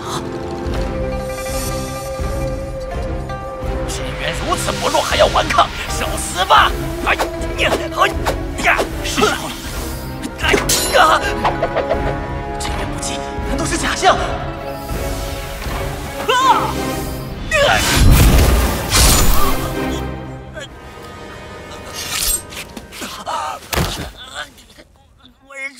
我认输了。一群笨蛋！陈长生怎么可能破了6域神甲？他的真元怎么可能如此强大？都是废物！青年百器榜真的要换榜了，而且陈长生依然没有伤人性命。这儿的菜味道真不错。哎，快看，那3人就是国教学院3杰。什么呀？小陈院长和唐公子还差不多，那个雄狮的家伙怎么能算？哎，你别小看这个轩辕破，哎，他用星光法赢了好多场呢。我实在不喜欢最近这些天的生活。你不让我下重手，那些挑战的人自然一个接着一个来。可是，如果就这样一直战斗下去，反倒更像是在帮助我们成长。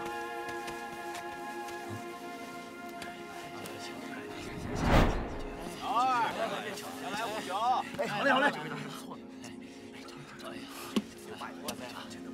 许大人，过些天蓉儿要回京，找时间来府里吃饭。您知道，最近国教学院事情比较多。既然事情多，还有闲情逸致来城湖楼吃饭？前些天陈长生和周自恒那一战，我挣了不少银子，把这酒楼买下了。今天我们是来收楼的，明天城湖楼就得歇业重新装修，您早点回府吧。原本我就是想看到陈长生不停接受挑战，直到他脏了自己的双手，那他就没有资格成为下一任教宗。谁能想到事与愿违？现在看来，得让你们吃些苦头了。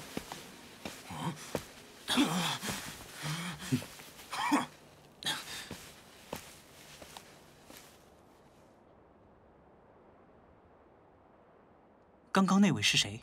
天海成武，天海家现任家主，圣后娘娘的亲侄子。如果将来娘娘不想把皇位还给陈氏皇族，他就最有可能成为大周的下一任皇帝。陈院长，请您过目。哦，全都是挑战书，足有40多份。前脚刚顶撞了他，后脚挑战书就到。你不让他吃龙虾，他就要我们吃苦头。先生，先生，哎，快哦！先生，出什么事了？殿下，殿下，城湖楼从明天开始就要歇业了，我们把他家存着的蓝龙虾都吃掉吧。到底怎么了？挑战书，先生，为什么国教学院发生了这么多事，您都不对我说呢？你是妖族公主殿下，将来要率领800里红河，无数妖族子民，我不能让你站队。可是，我也是国教学院的学生啊。对了，国教学院的学生每个人都有一把剑持的剑。哲秀他们都挑了一把，你也挑一把。另外，我还想给你准备一个小礼物，如果最后我能弄到手的话。秀灵族那边还没消息。可以确定的是，那位姑娘没能出周原。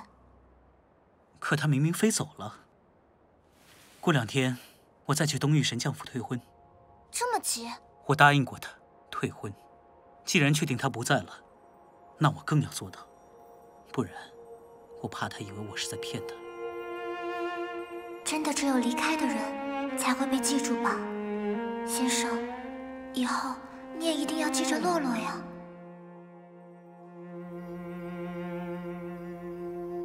还要继续观察几天。糖糖，你到底为什么要惹天海成武？你在谋划什么？我的应对方法叫水淹七军。先前听说国教骑兵又抓了2批想闯进国教学院看风景的外地游客，这件事给了我启发。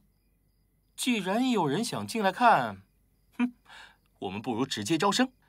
而且这只是开端，不要忘记，以后你是要做教宗的。教宗，不好当吧？不管好不好当，国教学院就是你的根基。此后数十年里，这座学院里走出去的教习与学生，都会被视作是你的人。那你呢？你想做什么？为什么最近变得这么认真？为什么要帮我？我不是在帮你，我就是想放肆痛快地玩一把。等将来人们提到我时，除了唐家家主的身份，还会提起数百年前是我和你在京都让国教学院重新站了起来。那我就觉得很痛快了。我会努力的。成交。所有的年轻人都喜欢说奋斗，但不是所有的年轻人都明白这个道理。因为某些原因，本来我就会努力成为世间最强大的那个人。那么，这是顺便的事情。顺便这个词用得很好，我很欣赏，显得淡然，特别不在意。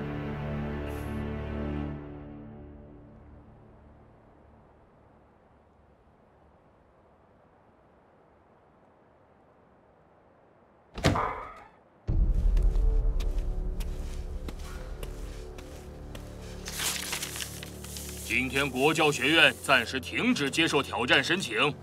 另外，国教学院今天正式开始招收新生。真的吗？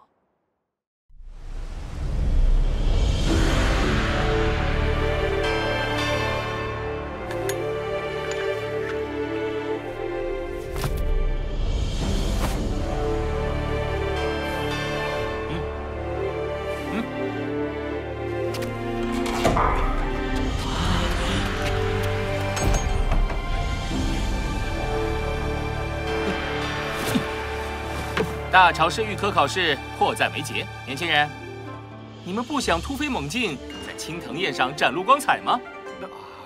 别的学院我们也可以报考啊。哼，你拿那些学院跟我国教学院比？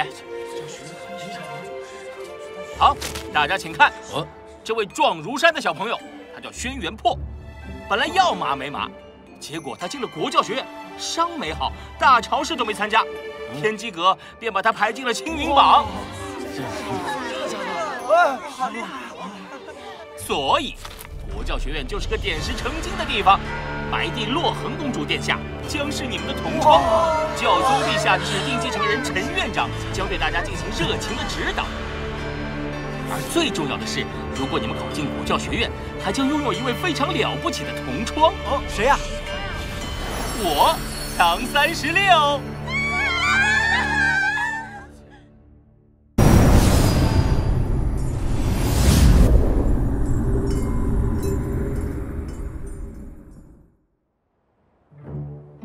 我唐36，来自汶水唐家，是诸君求学路上最坚定的支持者。我们不收学费，还给津贴，当然只限今年这期，以后没门。这岂不是在买学生？哎，不是买，是收买。凡洗水成功，入院后包食宿，月银5两；若是做账出境，月银50两；每破1境，月银翻倍。至于伙食，城湖楼现在就是我们国教学院的食堂。可国教学院现在连教席都没有。这位是教书处的新教士，那边的茶楼，英华殿大主教毛秋雨正在喝茶。我们国教学院有国教骑兵保卫，有离宫教师维持秩序，教学有何难？我要报名。我也要报名，我已经做到成功了。陈院长，我愿意交学费，也不要津贴，只要你们肯收我。好，大家填一下报名表吧。说的比唱的还好听，不就是没办法应付青藤书院的挑战，所以临时招些学生给你们做替死鬼吗？别天心，不错。我别天心算尽人心，你们这些小手段瞒不过我。把世界想象的太阴暗，只能说明你自己太过阴暗。难道国教学院不会让这些学生出战？这是真的吗？国教学院的学生当然要替国教学院出战。啊！你们可都听到了。但我以教宗大人的人格发誓，他们绝不会因为诸院的挑战而受到任何影响。刀剑无眼，你凭什么保证？我坦荡君子，不做暗示。哼，假装清高，被我揭穿了险恶用心，很愤怒吧？哲秀当初也不过是我的手下败将，你和陈长生准备什么时候败给我？不愧是算尽人心的别天心，你能不能算到我接下来会做什么？你个混蛋！你敢骂我？他的话，也是我的态度。哼。你说那4个字之前，难道没有打听过我父母是谁吗？八方风雨就很嚣张吗？麻烦你睁大眼睛，这里是国教，别拿你父母来说事。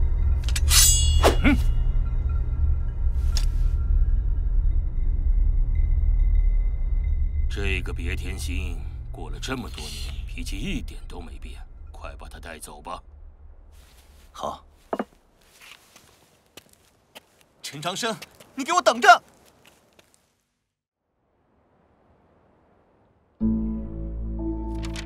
骂脏话不好，你得控制一下。哼，很爽的好不好？学生们听着了不好，已经有1天时间，已经有600余人报名了，而且有很多转院生。给学生新修建的院楼就叫别院了。藏书楼里有阵法，这些书也不易搬动，就对所有的学生开放吧。你看，连他都来了。别的转院生倒罢了。苏墨鱼要真来了，离宫副院的损失可就大了。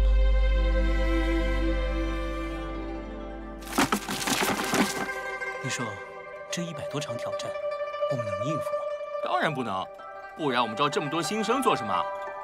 最好还是别打，我担心会有损伤。没有经历过战斗，他们怎么能够快速成长？再说了，主要还是看你怎么因材施教。那我们先挑选一下，然后选择相对应的出战学生。做单独指点。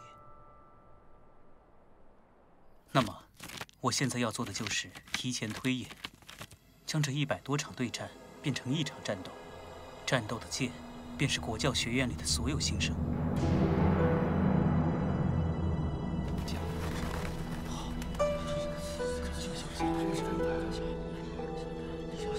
诸位，今天国教学院招新结束，重新大开院门，接受诸门演武挑战。 20年了，我没想到还能看见这一天。年轻的小娃娃们输了可别哭鼻子。福星之出列。同城当中，你的境界实力最强，让那些外人看看咱们国教学院真正的实力。是。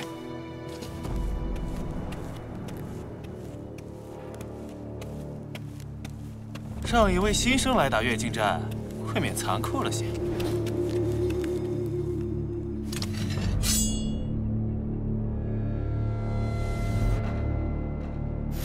明天你开始先用这招。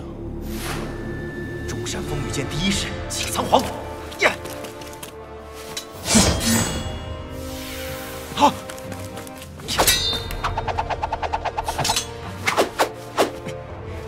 果然和陈院长推算出来的位置一模一样。这是第二剑。啊！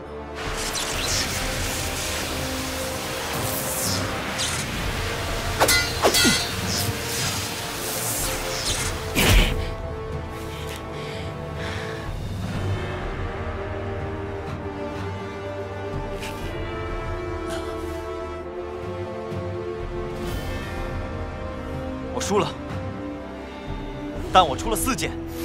记住，只要你能够在这个强大对手面前使出了4级剑招，便是成功。别傻乐了，快回来吧。哦，告辞。这是陈院长的剑法。是的，实在好剑。哼，到我了。哪个胆儿大的，来吧！师兄，情况好像有些不对劲儿。昨夜陈院长教了你一招，你就算怕了，可也没办法临时换人。我是别家的人，我家公子别天心说过，刀剑无眼，今天便是把你灭了又怎样？哼，我当然知道你是别家的仆人，野心庆。你们都给我听着！如果有人真想把事情弄大，我堂堂的问水剑绝不认人。这场我来吧。是啊，可以啊，苏墨雨，居然通幽中进了。多谢夸奖，只是一般。苏木鱼什么时候成国教学院的学生了？这一场应该我来打。哼，好啊，他的功法是莆田星河流，是诡异阴狠的路子。你就用陈长生你的应对方案来打，打到他家少爷都认不出来。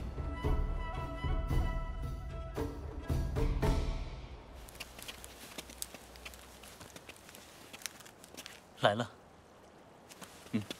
好久不见。现在可以说了，你为什么要来国教学院？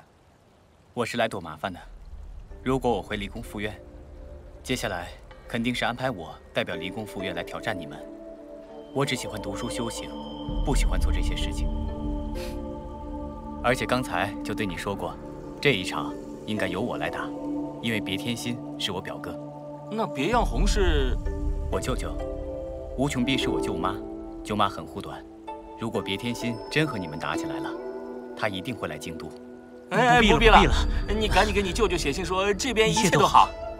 放心吧，不然舅舅怎么会让我从天书陵里出来进国教学院呢？八方风雨，恩爱夫妻，原来也各有心思。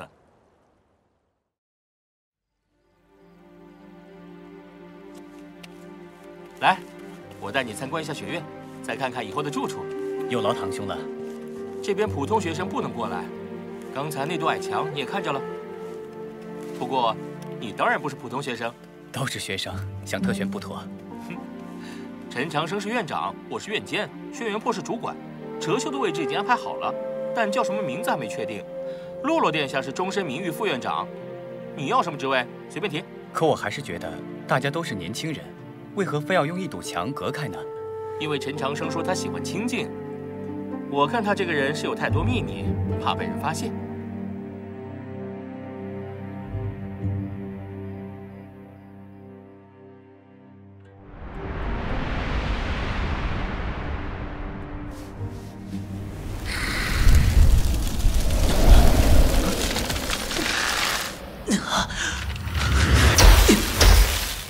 以后别开这种玩笑了。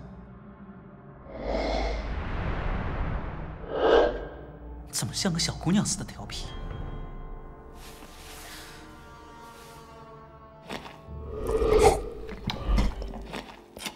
前辈，初次做诏，我死里逃生，一定与您有关吧？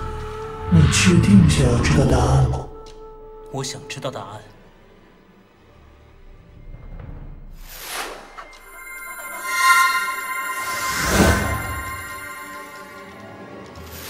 原来如此，我该怎么谢您呢？你得了我的龙族出血，居然还问如何感谢我？谢你，我愿是福星持故思故自恻。这龙吟是什么意思？您究竟想要我做什么？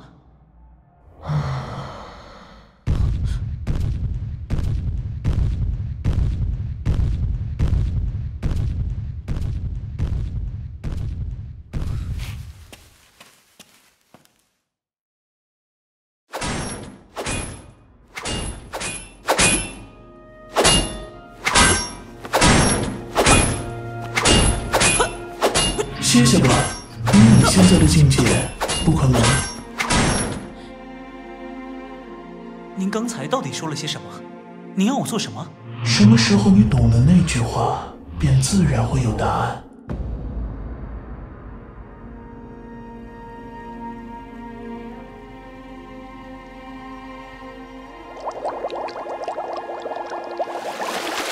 一会儿得去给哲秀采点草药。又是他。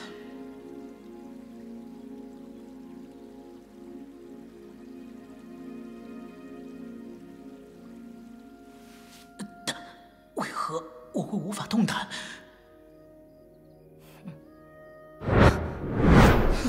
是谁这么大胆，居然敢向他动手？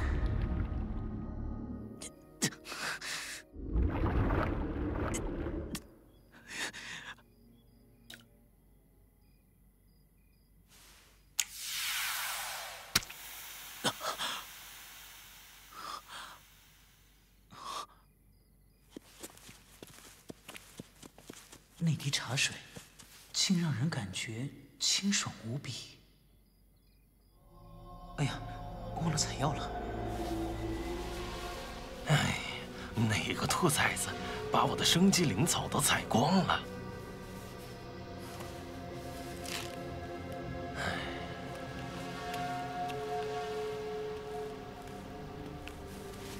满载而归。不好，是哲秀。啊，这怎么了？怎么了？啊，快去看看！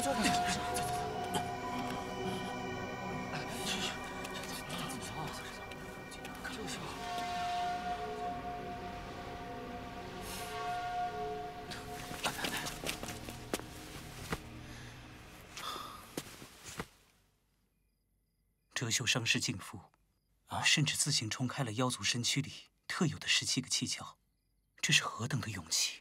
但他做到了。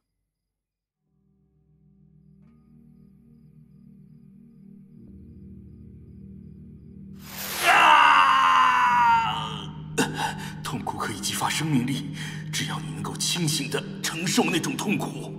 哲秀说的对，我不该因为痛苦就放弃尝试。初见姑娘没能离开周原，也许她现在还在里面。周原没有毁灭，那么她便有可能还活着。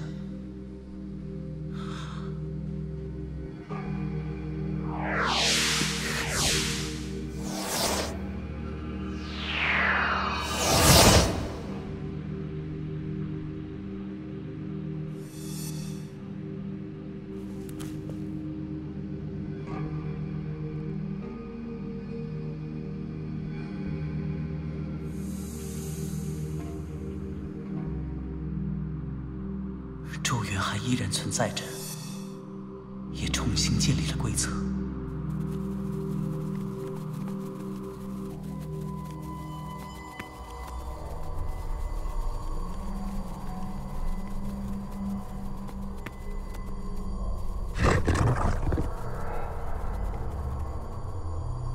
这些线条是星辰运动的轨迹。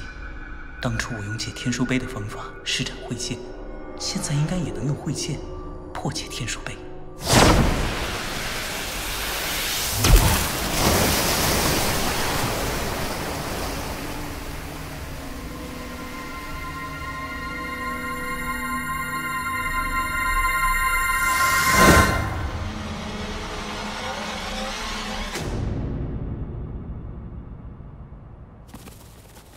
原来，那座黑色石碑就是周原的钥匙。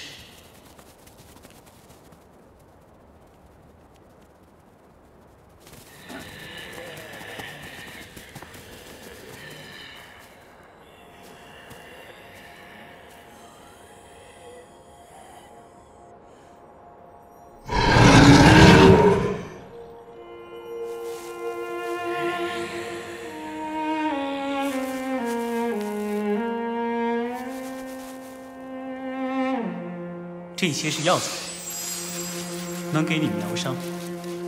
希望周原能继续存在下去。这是上次遗落在周原里的东西。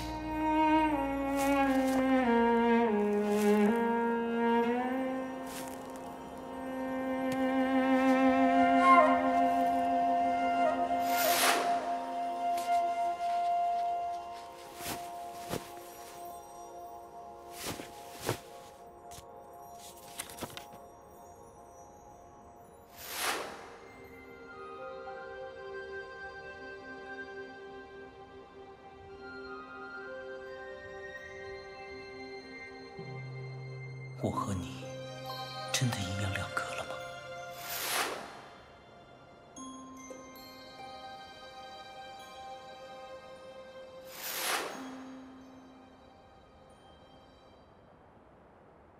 我会完成对你的承诺。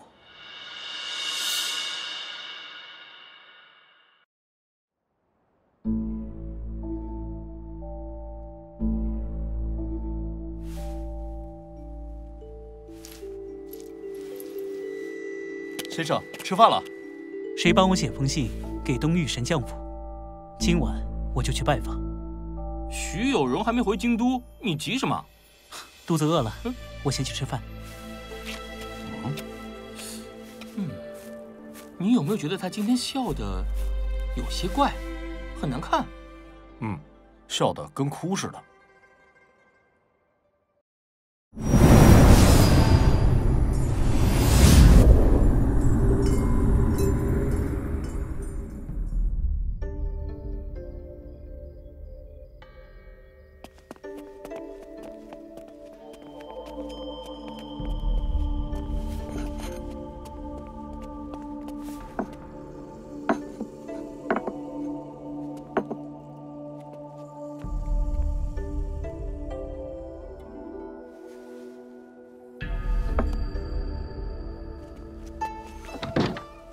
徐大人，您应该已经知道我老师的身份，此事恐将连累您家千金。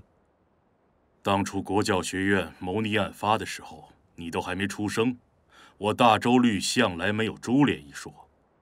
可是您毕竟是圣后娘娘最信任的神将之一，所有人都认为我粗鄙不堪，能够生下现在这么一个女儿，不知道是积了多少辈子的福。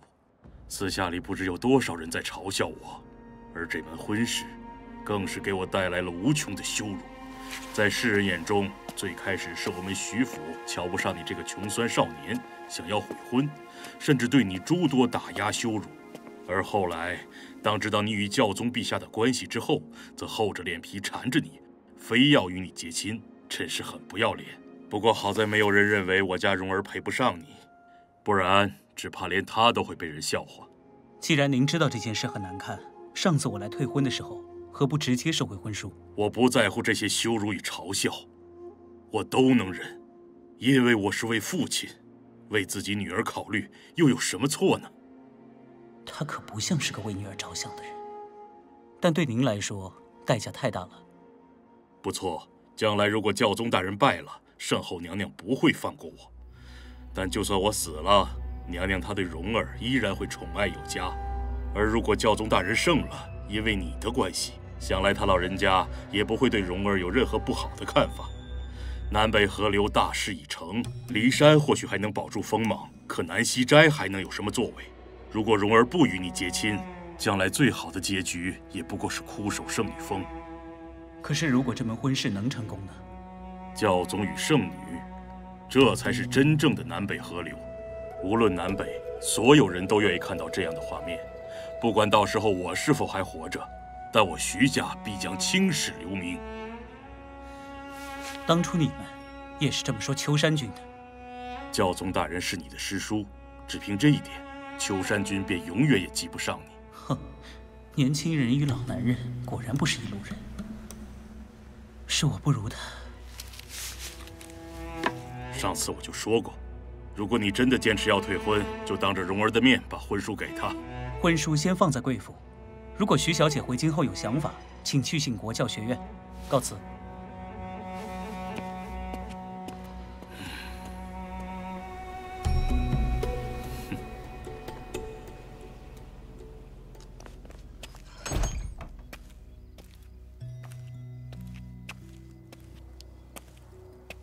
徐世纪坚持这门婚事，是为了自己的女儿着想，但口口声声说的都是青史留名、光耀门楣。女儿在他眼里，和一座牌坊又有什么区别？徐姑娘还真是有些可怜。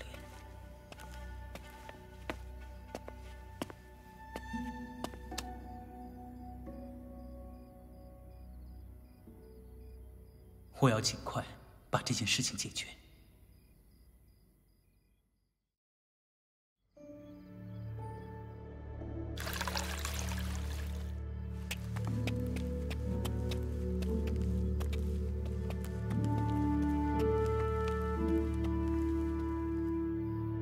见过师叔。说来奇怪，前些天最难的时候，你没有向离宫求援，怎么今夜倒忽然来了？方才我去了东域神将府，想退婚，但那边一直在拖，界灵还需祭灵人。太宰老大人早已仙逝，我师父带着师兄云鹤般杳无踪迹，那么便只能来找您了。你知道这门婚事意味着什么吗？这份婚约背后是师父和天后的矛盾，但这不是我能议论的。这门婚事除了当年太宰对师父的感激之外，一定还另有隐情，但这都和我没有关系。将来你不会后悔。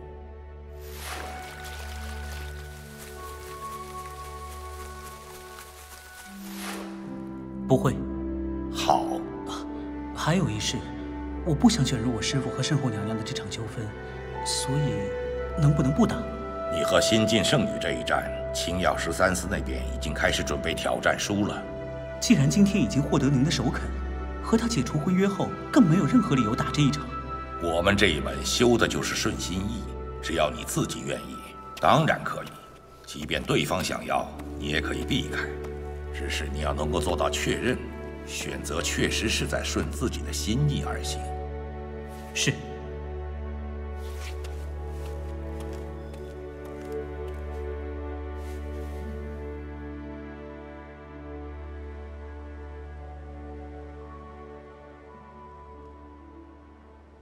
师傅，快来看！啊，白帝圣人给我们送来了好东西。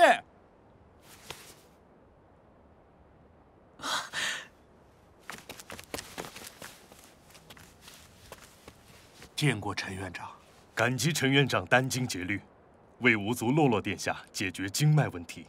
我代表800里红河两岸的子民，向你表达最诚挚的谢意。不敢当，尽绵薄之力罢了。陈院长。白帝2圣人即将迎回洛洛殿下，不日便要启程吗？是。由我护送洛洛殿下回白帝城。啊，这些是献给贵院的礼物，实在不成敬意。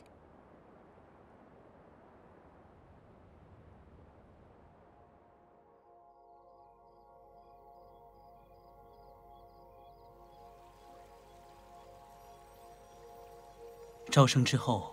国教学院确实里里外外都大变样了，每个人都有了各自的目标。真的？嗯，听我慢慢跟你说。喂，哈！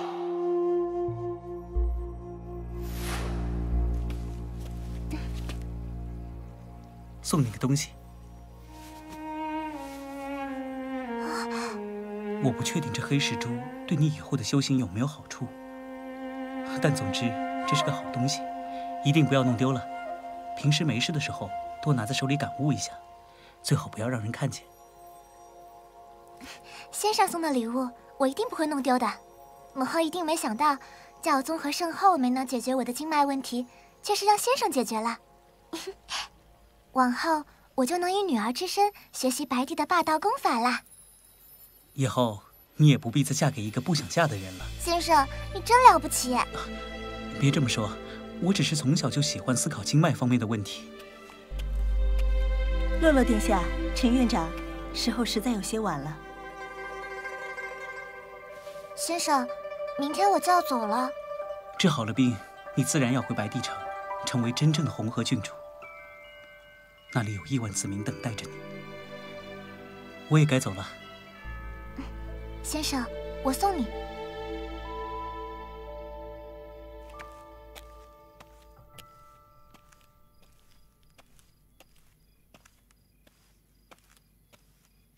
先生，有件事我一直在骗你。啊？其实我不是12岁，我和先生您同岁。你怎么能骗人呢？先生，您自己笨，看不出来，还要怪我喽。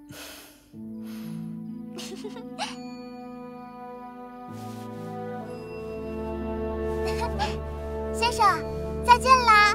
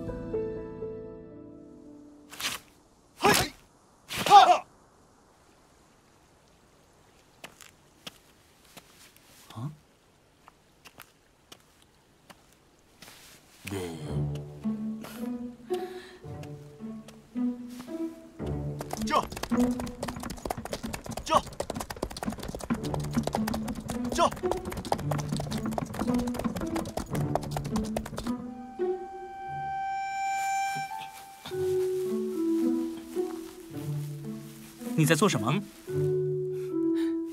和你说过，我准备把你的那些剑都藏起来，以后让人来找。最近你隔几天就找我要一把剑，就没剑还回来，难道都被你藏起来了？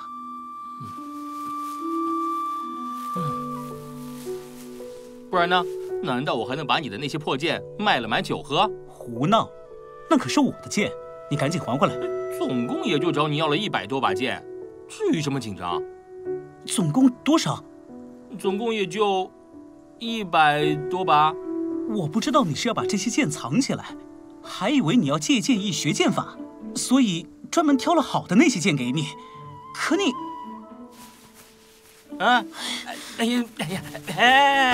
那又如何？瞧你那小气样，不就几把破剑？这2年我给了你多少银子？这不是银子的事情。如果让我知道你这么糟蹋东西，怎么会给你啊？哼，我不管。你，藏剑很累的，再重新找出来很麻烦。再说了，茅厕里面真的很臭哎。啊！居然把我的剑藏在茅厕里了？你就当没听到，反正我懒得去找。那我自己去。你赶紧告诉我，那些剑还藏在哪里了？既然是藏，当然不能告诉你地方，得自己找。能找到就算你厉害喽。请不要用“落”这个字。落下个大萝卜。以后别再说这事了。蠢成你这样，还不如一根萝卜。我是不是做错了什么？反正我的建议是，你哪怕将来当了教宗，也不要去白帝城。为什么？我担心白帝会生吞了你。其实吧，你虽然傻了些，但正所谓傻人有傻福。不然你要真娶了洛洛，那就等于娶了只母老虎，将来的日子可怎么过？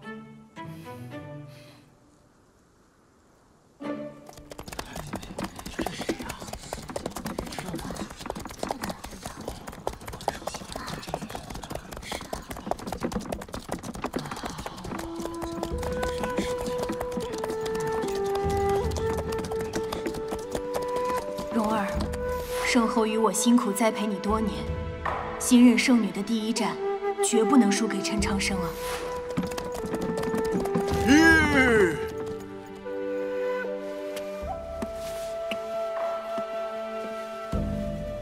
师侄，京都就要到了。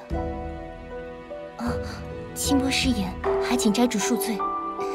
师叔不用多礼。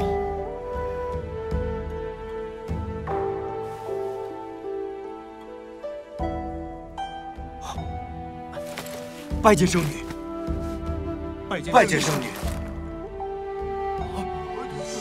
拜见圣女，拜见圣女，拜见圣女。愿圣光与你们同在。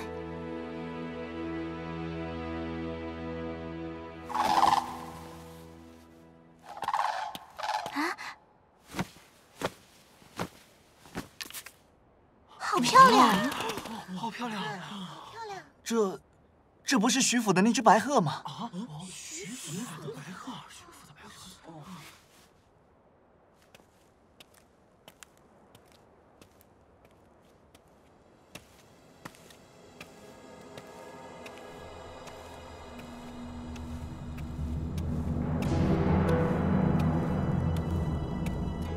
他回来了。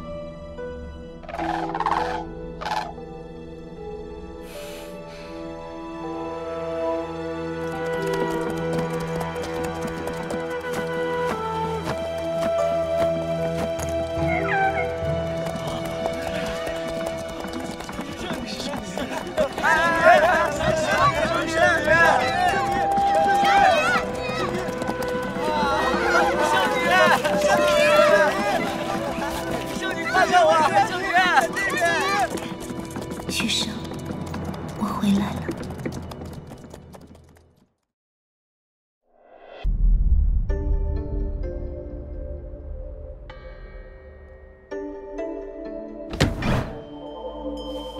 毛教师，您急匆匆赶来是有何指教？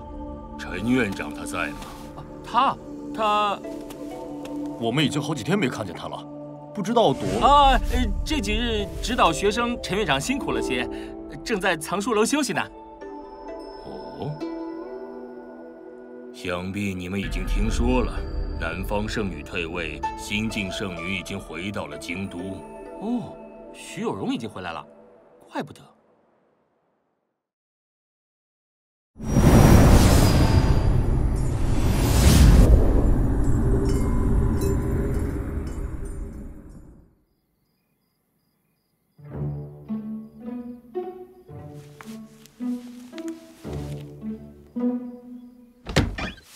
可让我抓住了！这几天一直见不到你人，在躲什么呢？下午毛教师来过了，他让我转达你。我知道了，他已经回来了。那天去徐府之后，我总觉得有些抱歉，但希望徐姑娘最终可以理解。去过中原，遇到你之后，我才明白感情是怎么一回事。这不是一纸婚书所能强求，但是我还是失去了你。为了徐姑娘能够比我幸福，我会当面跟她解释清楚所有事情。那么婚约被教宗解除这件事情是真的了？外面都传疯了。我现在不能回答你。啊？对我都不能说？哼，你就憋着吧，我不管了。唉，你也不懂我心思。待徐有容回京后，我会让他了解整件事，由他先向世人宣布解除婚约，再由我来接受这一切。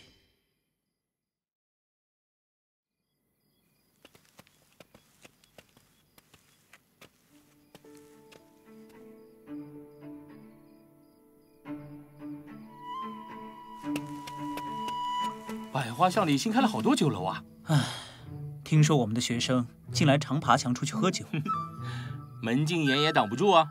年轻人嘛，总要做些年轻人喜欢做的事情，比如吃饭喝酒、引吭高歌、畅谈人生什么的。淋雨一退，旗下正位，与我柔情是谁？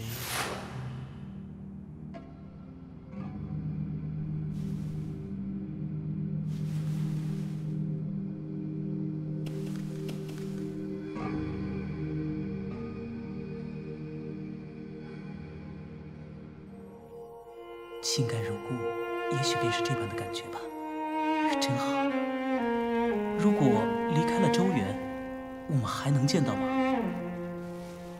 如果能离开的话，其实现在也蛮好。其实，也许这是我一生里最不孤单的时候了。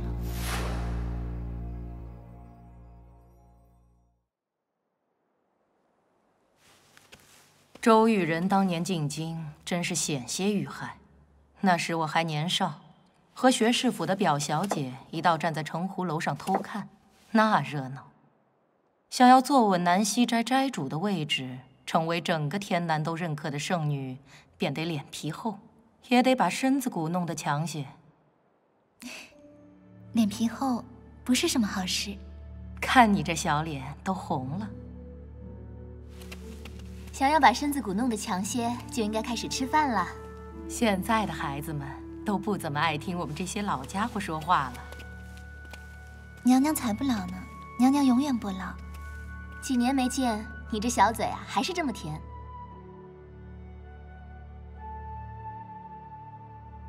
好，吃饭就不要说话了。你对陈长生退婚的事情究竟怎么想的？他竟然对我提出退婚，不高兴了？陈长生这家伙惨了。不过，他倒是没有欺骗初见姑娘。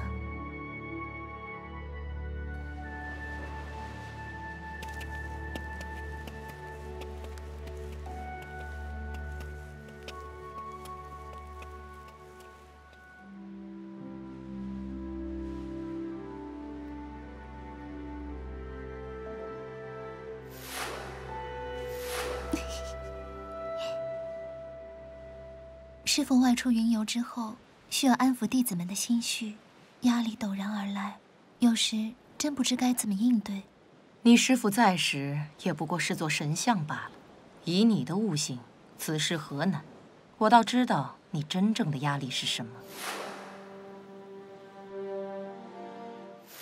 情之一字，最是害人，能避还是避开吧。娘娘难道看出来了些什么？只是那件事不会有任何人知道，陈长生也不知道我的真实身份。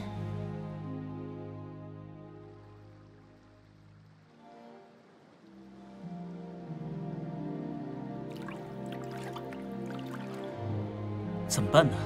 如果一定要和他打一场，怎么打？实在不行，那就输给他。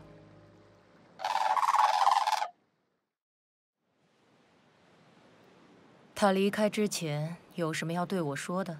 师父说，希望娘娘不要太操心国事，多过些自己的日子。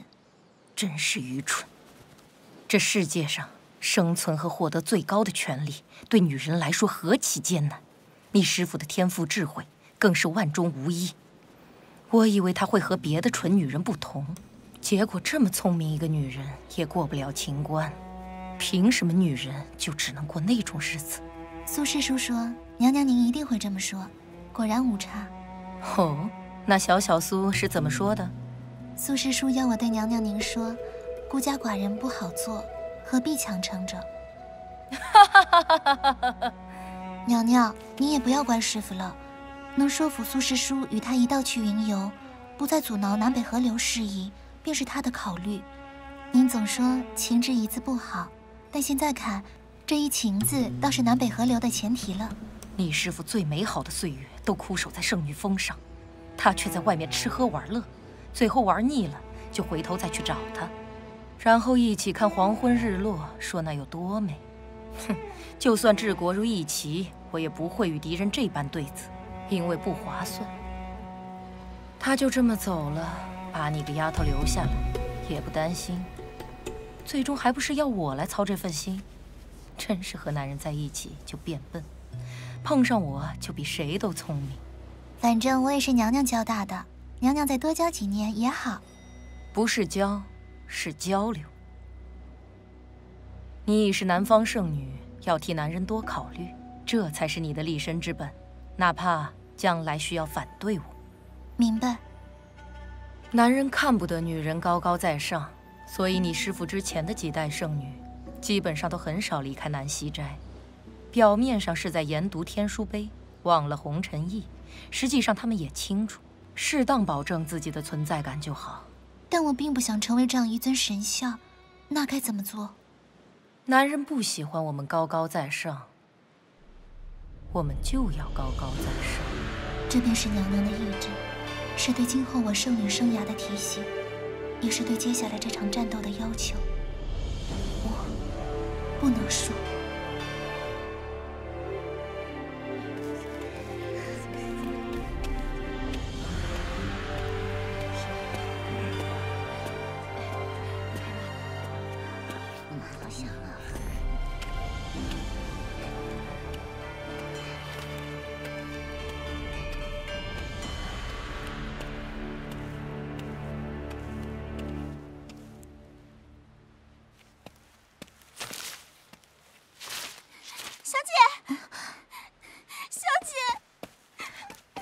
双儿，小姐，恭迎圣女。蓉儿，穿这么少，冻着了怎么办？哎，吴家凤凰儿又岂会被人间的凡风俗雪冻着？数年不见，蓉儿真是长大了，居然真成了圣女。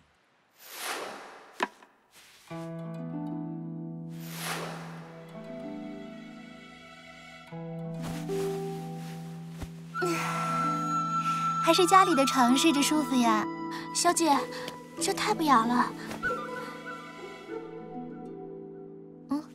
怎么了？谁敢欺负我们双儿？双儿的处境何足挂齿，可是小姐您怎么能被人欺负呢？傻妮子，谁敢欺负我？在周园里，我都把男客给打的。小姐，你知道我说的是谁？有件事我要问你。什么事？当初你说他和洛洛殿下在国教学院里，你是亲眼看到的。小姐，你好不容易回家一次，替那个无耻之徒做甚？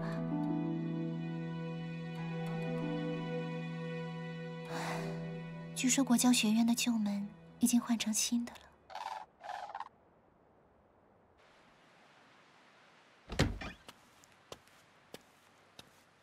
哎，小姐，外面冷。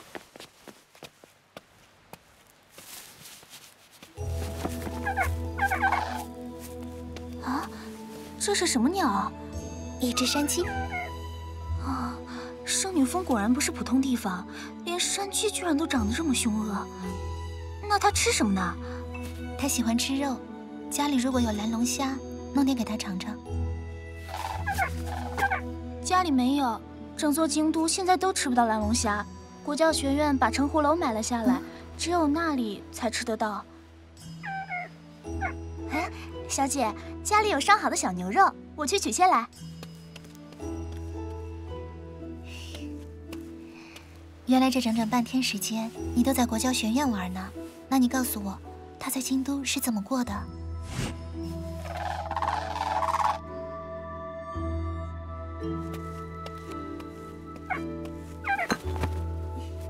哎，小姐，这么晚了你还要出去啊？是的。您去见莫大姑娘吗？嗯。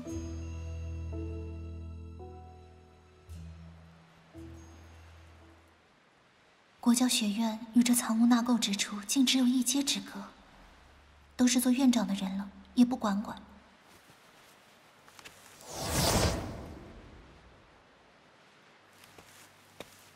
那边应该是他在周园里常提到的藏书楼吧，是他每日修炼的地方，而且还在那座楼里找到了自己的命星。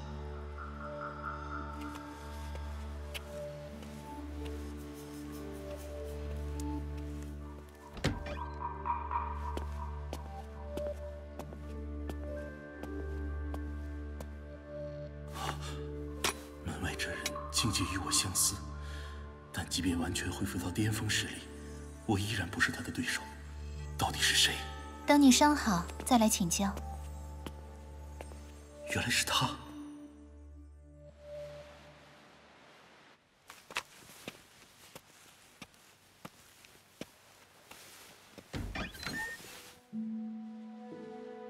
只有淡淡的皂树叶味道。这家伙该不会受洁癖吧？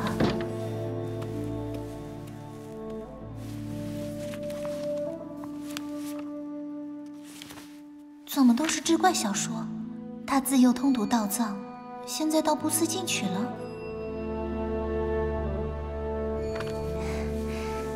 保存的不算好，但总算还是留着。原来还是个念旧的人呢。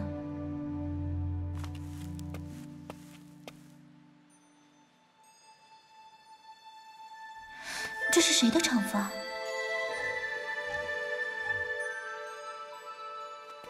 这扇没有关闭的窗户，难道是给谁留的？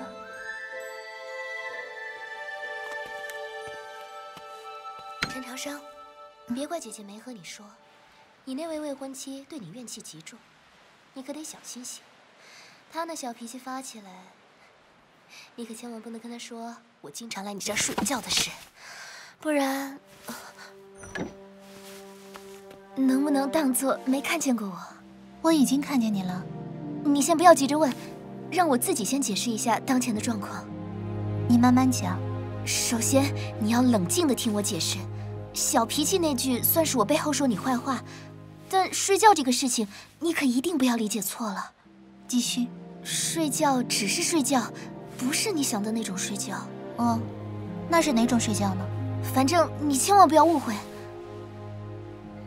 他怎么好像还刚刚洗过澡？请你告诉我，怎样才能不误会？这个故事很长，我想你也没有兴趣听。你呢？回京第一天不待在家里，来这里做什么？圣女动凡心了？当时你在信里面说他与小黑龙的事情，是真的还是假的？千真万确，他那时候和他就是抱在一起，但就像你现在看到的，眼见也未必为实。你问这个做什么？不会真是对他有意思吧？难怪回京第一天就来看他。我与他有婚约在身，回京后来看看他是很自然的事。当初你在信里可不是这么说的。为了破坏掉你们的婚约，我付出了不少代价。陈长生现在可不是一般人，我得罪的是国教学院的院长，未来的教宗。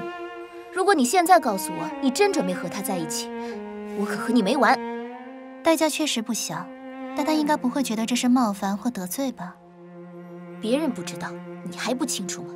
教宗已经解除了你们之间的婚约，就算我和他如何，你能怎么样？不用你管。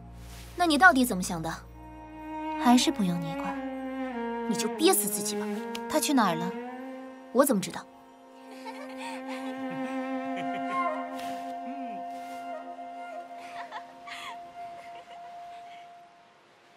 你不要生气了，他好像在那边。公子，我给你倒酒。好酒，好酒。哎呀，先生，对不起啊。姑娘不用了，不用擦了。我就说了，我不来。叫人回来就回来了，怕什么？他难不成还跑到这里来监督你啊？我怕什么？这场比武该打就打。我不是怕打，在周原里，在雪地里，为了保护我要保护的人，我可以不顾性命去战斗。但和徐有容这一战，其实不是为了保护这个世界啊！哼，说什么大道理？来来来，喝一杯。就是啊，还真是放浪形骸。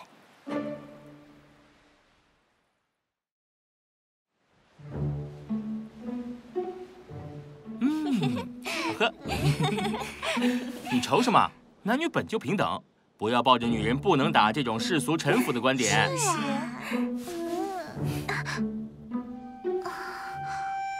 我准备输，你觉得行不行？啊？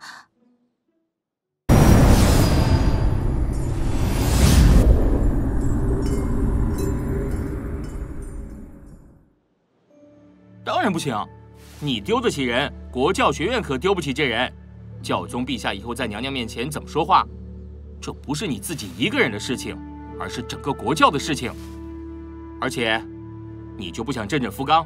哎，你看看这些小姑娘，听见你要认输，都吃惊成啥样了？此言不妥。无论教宗陛下是否已经解除他们二人的婚约，既然陈长生确定不想继续这门婚事，那么就不能用振夫纲3字，试射圣女清誉，不妥不妥。说说玩笑话罢了。我真可怜呐，现在国教学院就你们2个书呆子和哲秀这个冷血杀手，再加上轩辕破那个笨蛋，我连个聊天的对象都没有。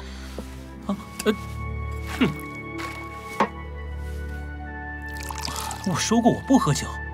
天寒地冻，还是早些回吧。我这是在替他减轻压力，好吧？你看，从徐有荣回来后，他的脸色有好过吗？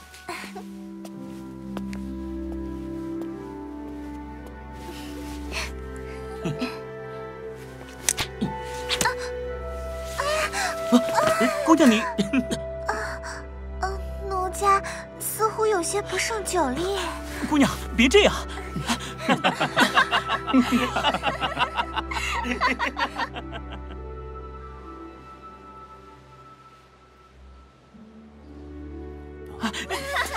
姑娘，想笑就笑，憋什么？你没事吧？怎么笑得像个大妈似的？你看他跟个傻子一样。你不会是真的喜欢那个家伙吧？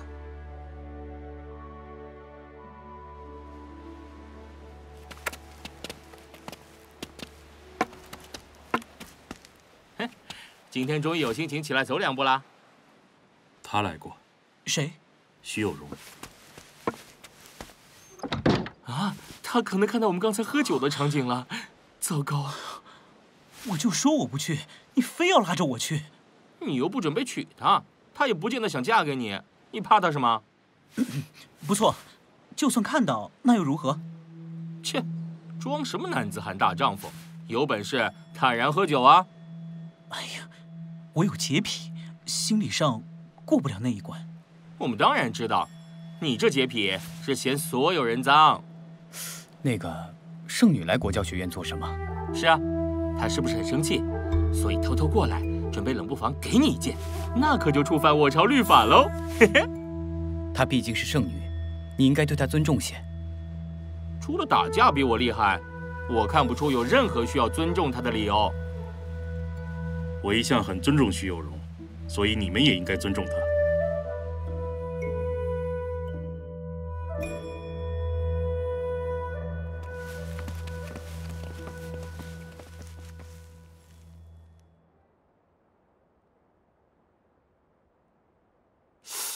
哎呀，徐有荣刚刚回京，便来挑战国教学院，竟连1天时间都不耽搁。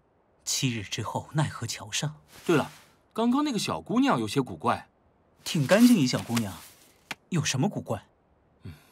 从始至终，那个小姑娘没有看过我一眼，只是盯着你在看。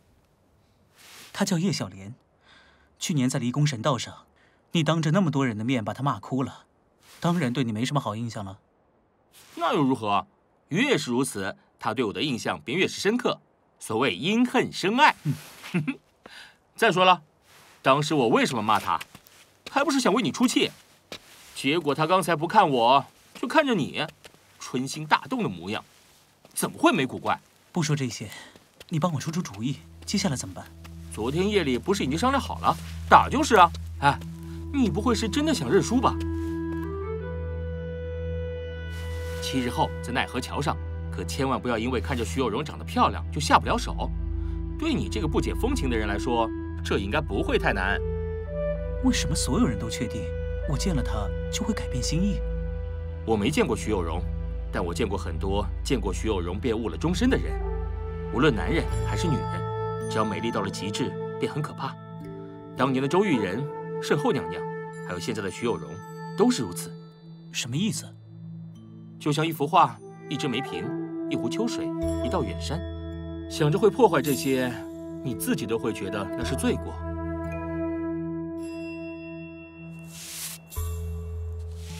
大家勤快点儿，这一场奈何桥之战各位大人应该都会来观战。圣后娘娘和教宗陛下会出席吗？很有可能，到时候这街道两侧，朝廷和离宫都会有相应的布置。这2天4大房也已经开盘，看一家家门槛都要被踏破了。各位，好好听清楚，这是场会被记入史册的战斗，是有史以来最年轻的2位通幽上剑的对决。哎，小二，给我买徐小姐赢，毕竟是新晋圣女，连圣后都看好她。切，不要忘了前不久浔阳城里的雨中之战，小陈院长连8方风雨都不怕。哎，各位老少爷们儿，都来买，都来瞧了，超越当年周督府与太宗陛下的洛阳之战，南方圣女和国教学院院长奈何桥生死对决喽！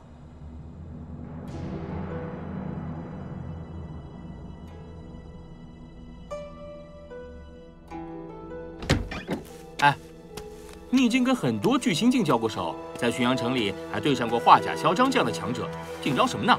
徐有容虽然才通幽上境，但要在真凤的天赋血脉爆发之前获得胜利，并不容易。我必须准备最强大的手段。哼。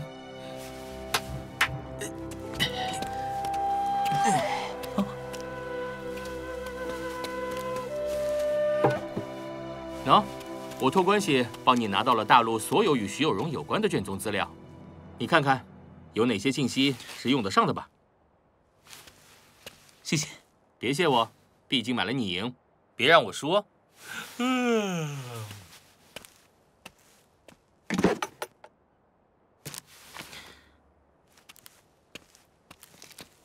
我要找到足够多的信息，才能计算推演出该如何出手，如何得到我要的那个结果。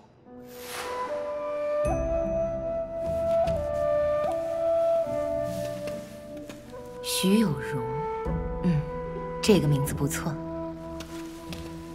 大小姐好，我叫双儿，给您请安。双儿快来，给你看个东西。喏。小姐小心！哎呀，徐小姐才4岁，怎么胆子已经这么大了？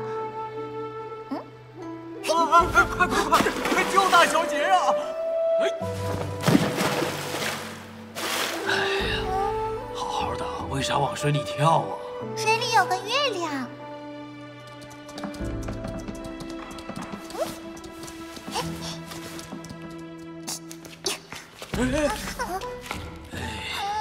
为何要跳井啊？井里有条龙。不过他真的了不起，因为北新桥那口废井的下面真的有条龙，而且那时候的他才5岁不到。这是哪家的孩子？真是吓死人了！孩子，小心啊！哎呦，我的小祖宗啊，快下来吧，求你了！你快去那边接好！哎呀，这孩子就是个胆大的假小子，真不知道以后会变成什么模样。真好玩，你们也看呐！太阳里有只鸟。原来他小时候是那样的一个人，可是跟他通信的时候，却完全感觉不到这一点。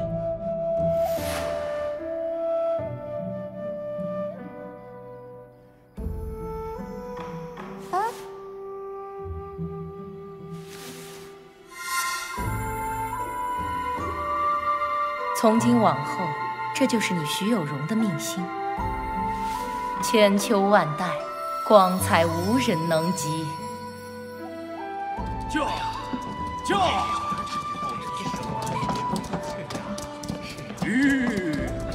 凤凰儿举手投足，真的与凡人不同。小小年纪便与娘娘一样身怀天赋血脉，天赋无可限量啊！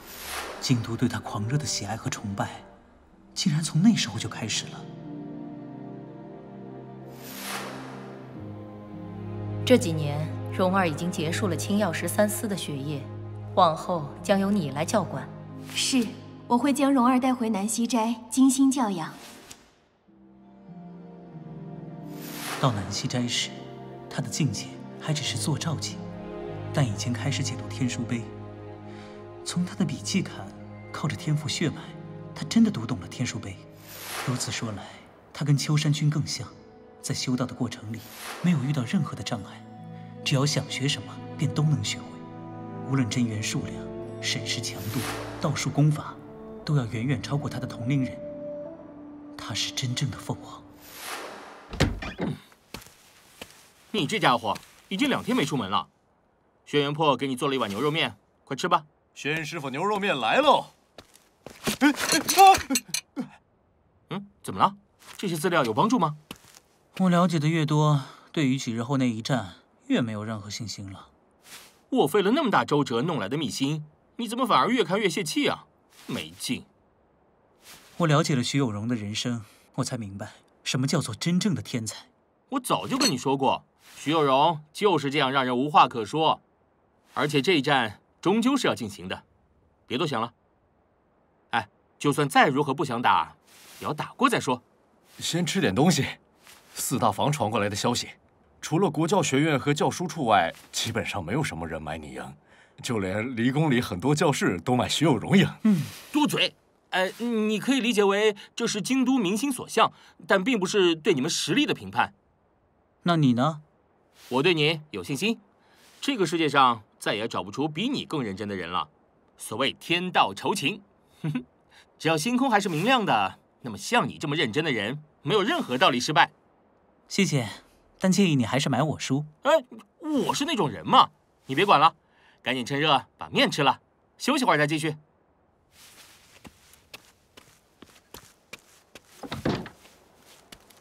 哦，你怎么了？我有点担心。你担心圣女会把我们的陈院长打伤？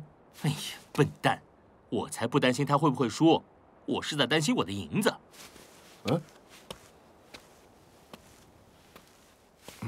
你去做什么？去4大房取消下注。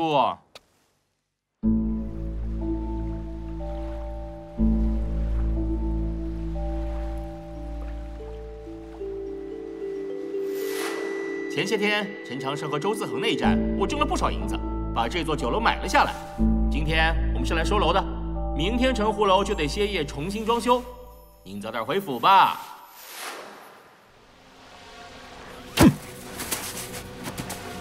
大人，你的意思是，这门婚事没有回旋的余地了？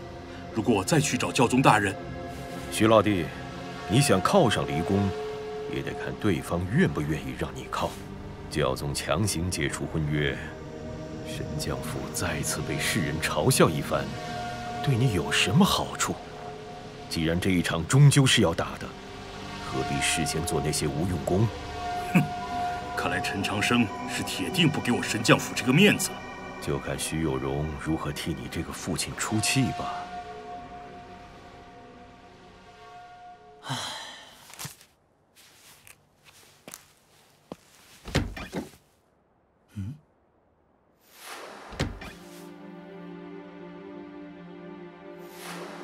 他来过这儿。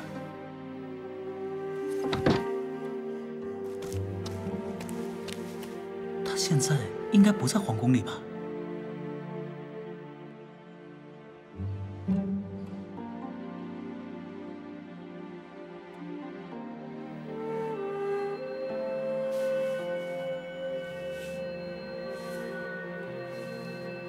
不同的条件，不同的时刻。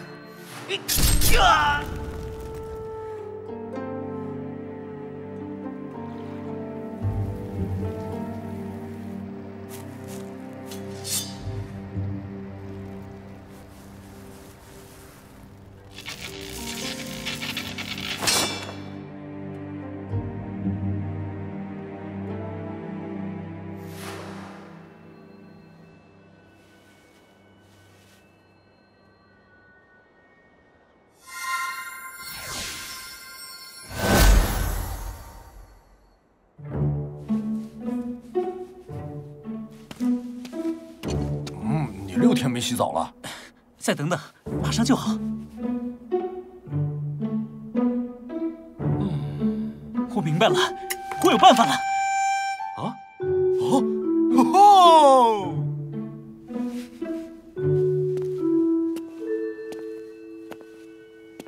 17副信徒，我除了全胜之外，没有别的可能。徐生，你准备的如何了？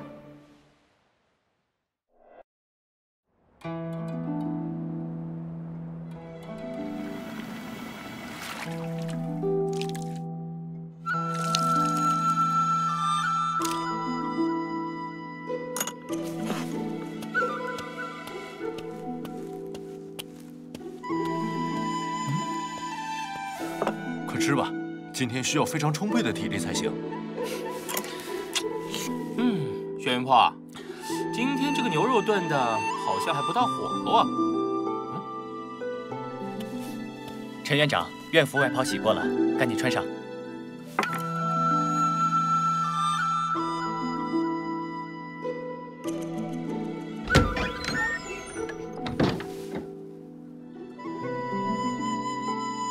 这么紧张的时刻，你居然还没忘记这件事情？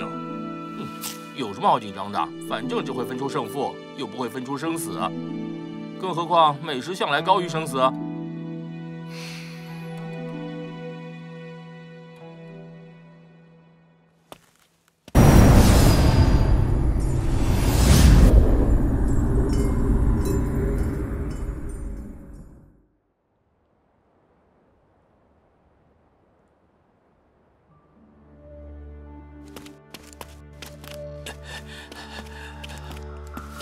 报告周大人，陈长生出了百花巷，马上就要到回龙观了。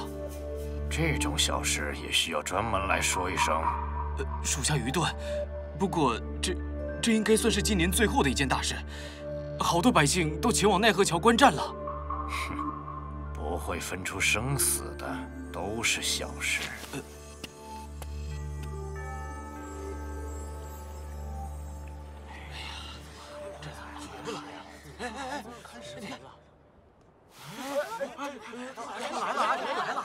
他们来了！会来的！别急，别急。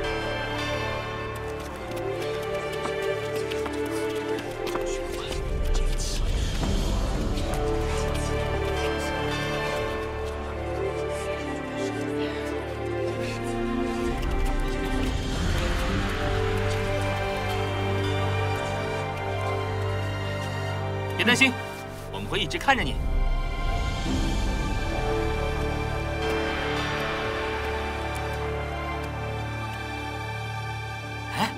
哎，快跟我来！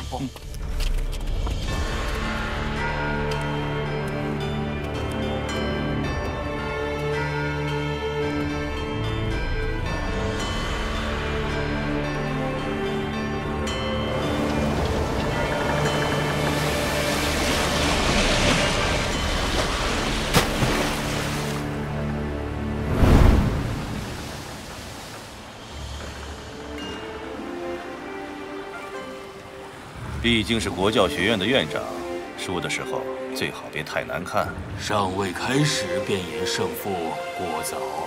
时间还早，他却已经到了，说明心不够静。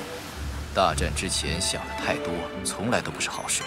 不见得好，也不见得不好，是心浮气躁，还是平静凝神，终究还要看人的心性。我不懂修行，但从陈院长以往来看，要论起平静与耐心，倒是不用置疑。想不到这位礼部尚书竟然心向着我。下雪了。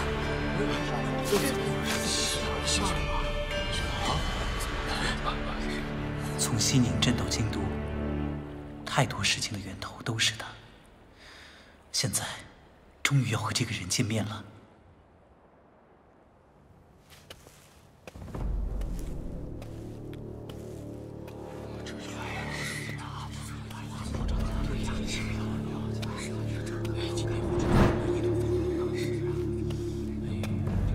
屈生，又见面了。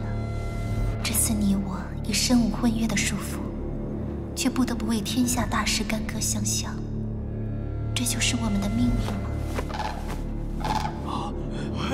白鹤来了，圣女来了，圣女来了。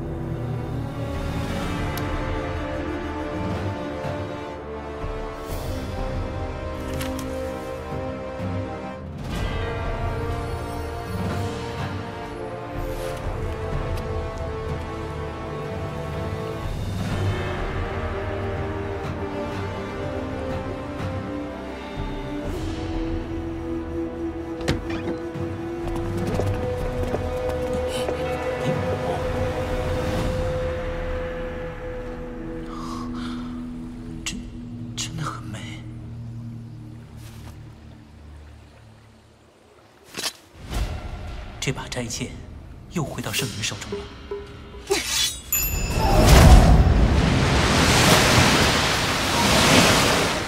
就这么开打啊？徐有容最擅长的是剑术，为何没有动用铜龟？这招南海剑吟，万道风浪随剑而起。圣女去年于南海静修，果然有所参悟。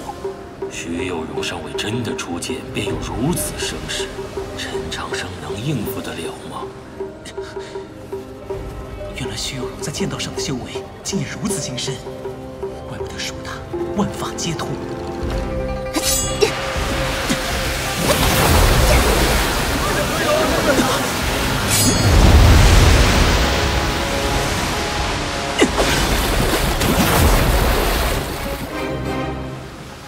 对战刚刚开始，他们只是各自抽出了剑，然而其间隐藏的玄妙与凶险，不下于普通巨星出境的一场对战。如果换作诸位当年，可是他们的对手。大人，陈长生用的这是什么剑法？南溪斋的天鹰落，这套剑法与徐有容的南海剑吟乃是同源之剑，但相冲相合，再大的风浪自然也会平息。陈长生的应对真是天才。谁都知道，用天鹰落来消解南海剑吟是最好的选择，这算什么天才？不是谁都能学会南溪斋的剑法，就算有机会，谁又会去学这套祭祀用的剑舞？你会吗？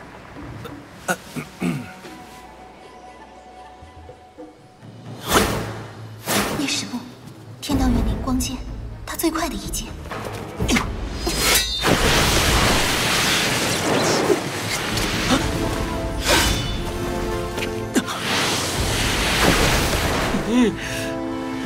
这一剑太可怕了！除了秋山君的真露血脉和洛洛的白帝血脉，世间还有谁能抗衡这一剑？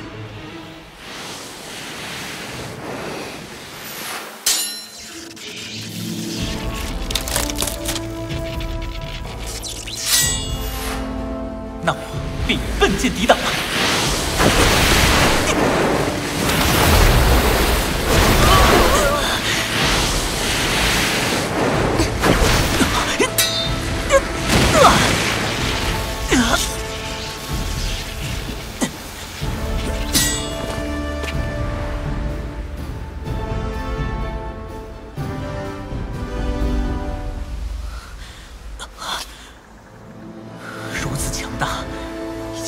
出现姑娘这样的天才，难道这就是天生的王者吗？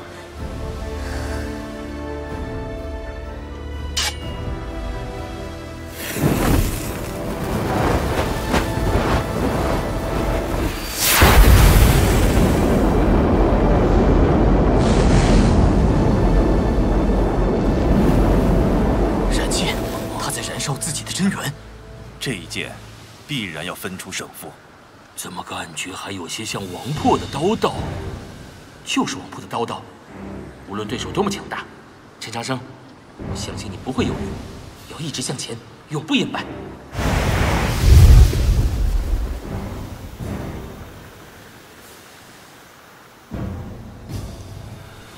他是让我做选择。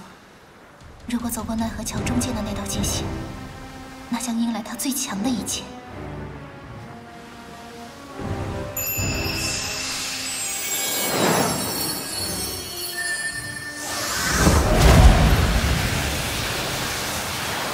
是那一剑，快要结束了吗？难道大光明剑要重新现世了？啊，什么是大光明剑？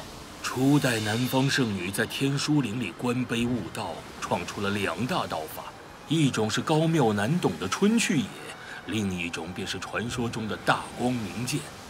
大光明剑没有具体的招式，更像是万剑的精魄，只要身处天地之间，便无法逃避。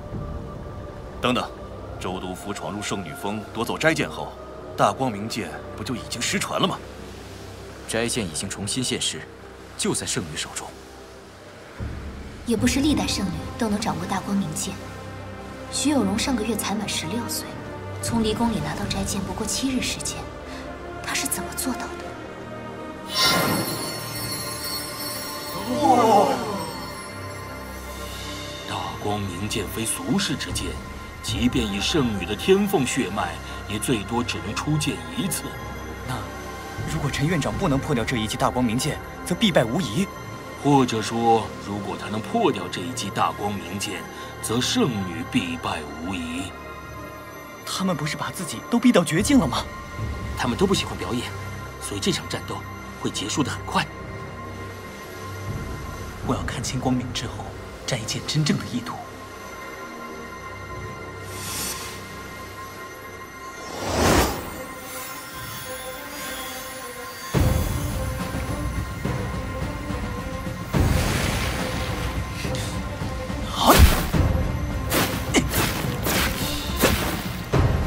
梅鲁小剑，陈院长竟敢用这样普通的剑法来破解大光明剑！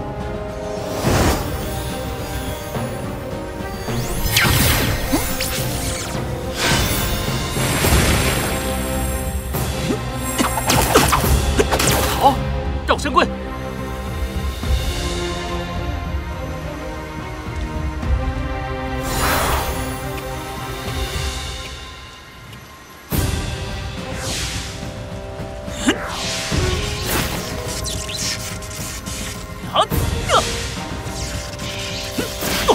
那是天荡剑法吗？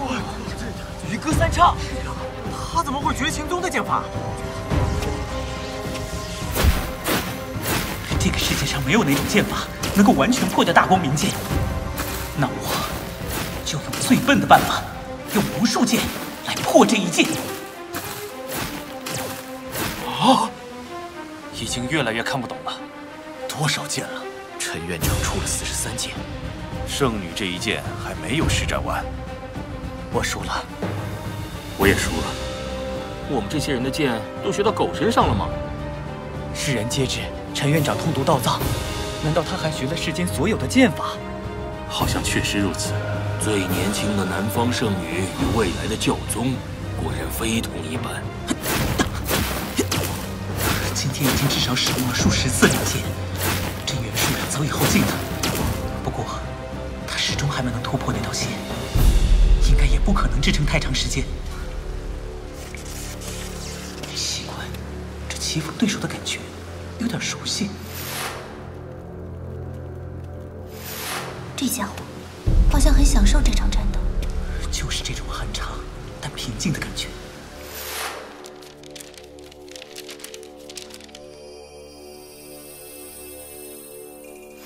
如此对战，倒更像是对谈。如果能一直这样下去，也不错。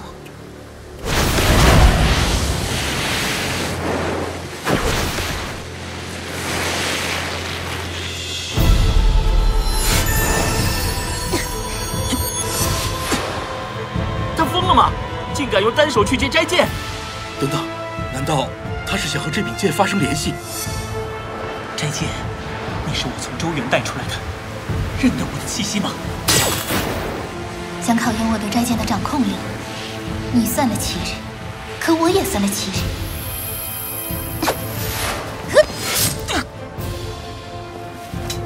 你这招我早就料到了。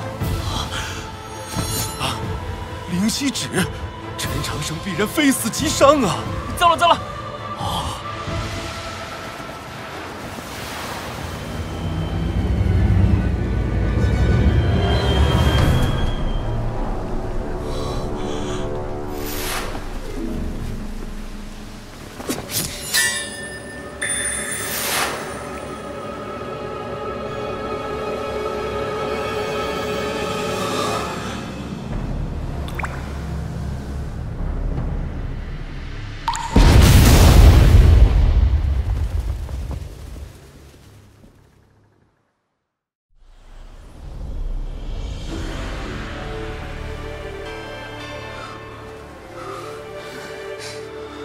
怎么可能？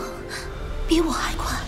我也是提前猜到，躲过摘剑后你会有灵犀指。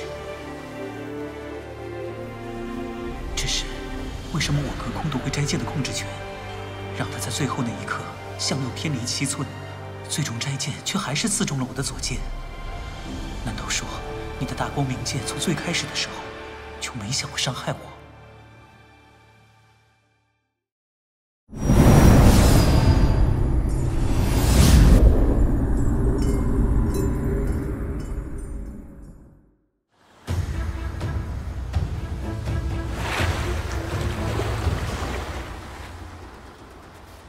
圣女和陈院长都受了伤，看起来陈长生的伤更重一些。哎，等等，你们看看清楚，不要乱下判断。我还是不太明白，那么这究竟是谁胜了？嗨，这还用说吗？瞧见了吗？徐有容连自己的剑都没能保住，现在2把剑都在陈长生的手里，胜负一看便知。老天果然不负踏实努力的人，他真的做到了。吴家凤凰儿莫非是故意让着陈长生，否则怎至于此？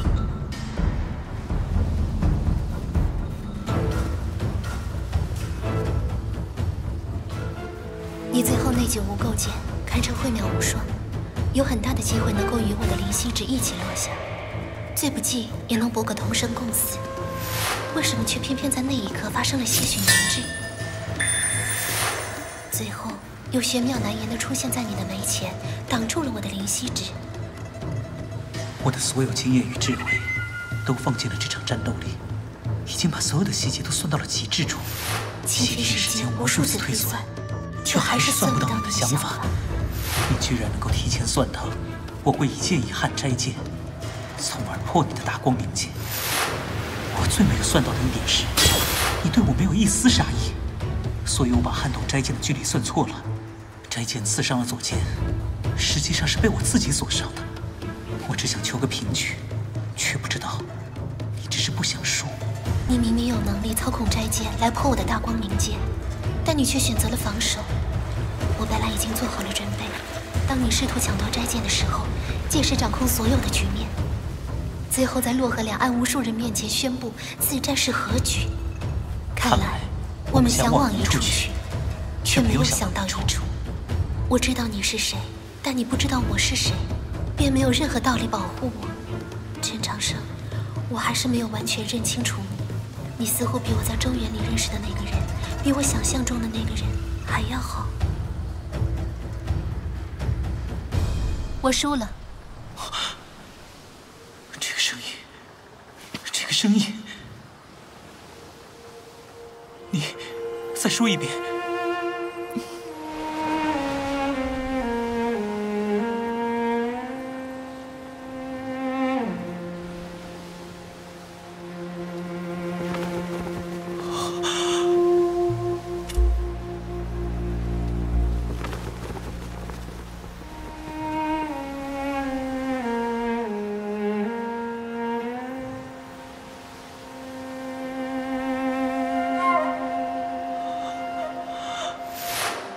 是你救了我，我隐约听到你是南方秀灵族人。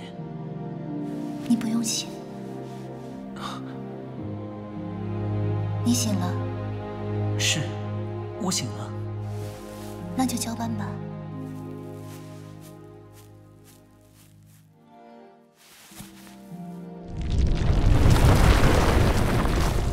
总之，我们要尽可能活下去。如果有命运的话，给出的条件已经非常清楚。无论是两段刀诀，还是想要记住这些美好，要2个人都活着才有意义。愿圣光与你同在，与我们同在。我们会死吗？我不会让你死。先前我不怕死，这时候却怕了。或许是因为你有了活着的理由。或许吧。我很高兴。天空就要塌了，如果这里的妖兽和人类修行者没有充足的时间离开，我们会死在这满天流火之下。这一切皆因我而生，我自然要对此负责。这些我都懂，我只是不想你。我不会死的，我有太多必须活下去的理由。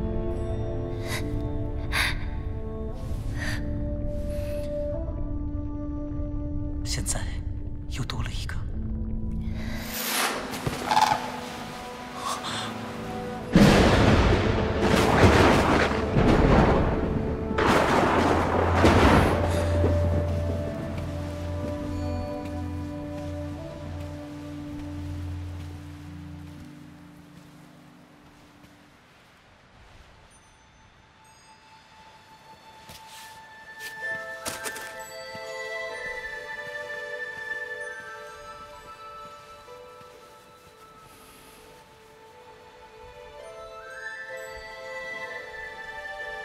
有什么好看的吗？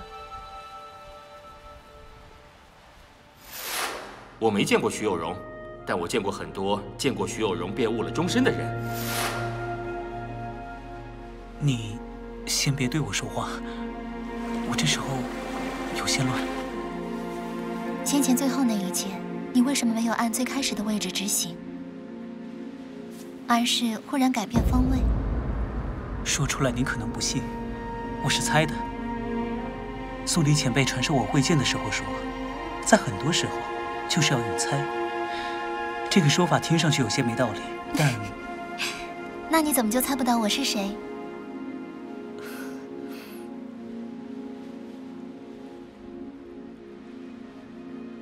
哎，这是怎么回事啊？战斗已经结束了吗？不知道啊，到底是谁赢了？搞不清楚啊。我看应该是小陈院长赢了，最后圣女可是先退的。凭什么说圣女输了？两个人都受了伤，小陈院长受的伤好像还重些。可你没看，最后2把剑都落在了小陈院长的手里。那又能说明什么？圣女真正强大的手段都还没用。你看到传说中的天凤真血了吗？难道你就能确定小陈院长出了全力啊？看，是离宫教室，他们应该有最新的消息。圣女业已认输，此局陈院长赢。什么？怎么会是这样的结果？我早就料到了，嘿嘿。哎，别吵了，你们快看桥上。先前还在执剑而战，这时候便能并肩站在一处看风景，这是怎么回事啊？圣女，这是剑下留情了吧？真美啊！如此一对神仙眷侣，怎么就非得拔剑相向呢？这是在搞什么名堂？战斗都结束了，他们怎么还没有走下奈何桥？而且还如此平静地站在一起，可他们并不认识对方啊，奇怪。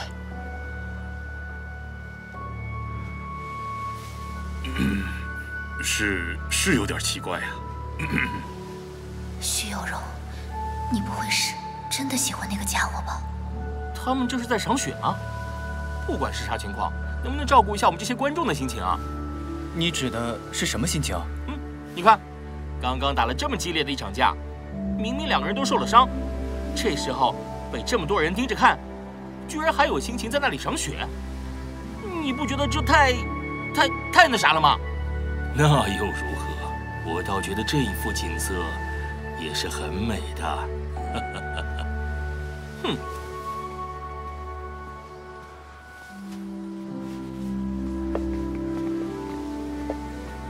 你不要说话。那我不是说过不要说话吗？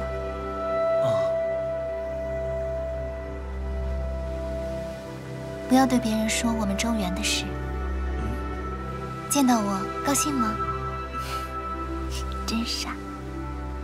是啊。我先走了。啊，可是。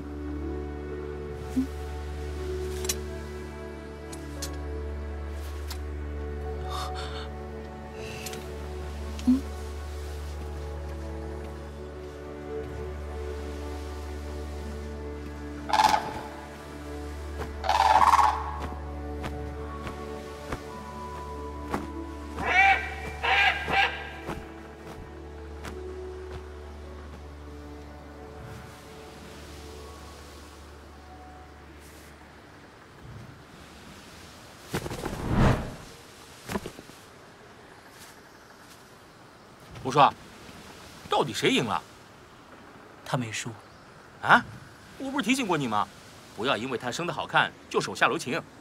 结果现在好，你手下没留情，却在嘴上玩这套。他没输，难道你输了？徐有容都已经承认自己输了，你还想骗我？你生什么气啊？我生什么气？好好想想，你既然能胜过他，开战前为什么要我去买你书？到底是啥意思啊？你是猪啊！啊？那你怎么就猜不到我是谁？是的，我可能真的是猪。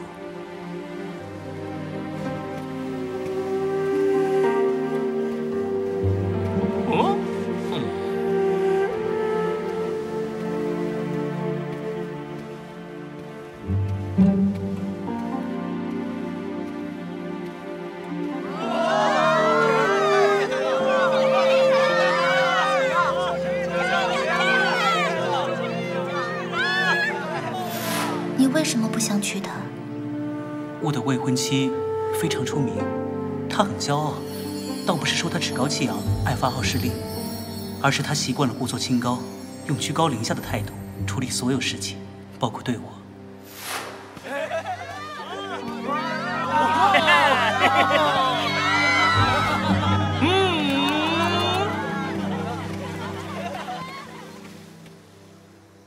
福随路的豆花鱼，今天的黄昏后。这应该是约会的意思吗？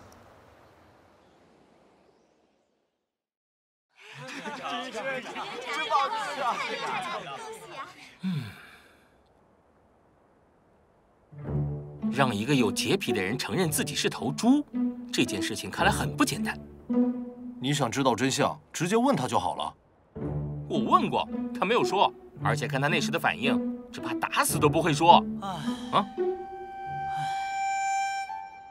我知道了，他可能全部身家买了自己书。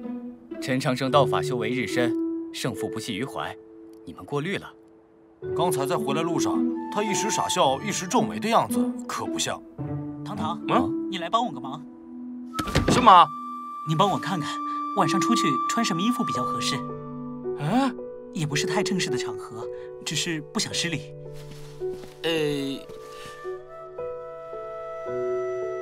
你觉得谁能看出这些衣服之间的区别？要不然把你的衣服借我一件。魔族的月亮还真跑京都来了，你要去办什么事啊？我不能告诉你。我知道你想去做什么，到时候要派车去接你吗？我不会告诉你地点，你也别想着跟踪我。这是我自己的事情，让我自己来处理吧。你确认自己能处理妥当？不清楚，希望能。今日比武，若只是论剑，应该算是陈长生胜了半招。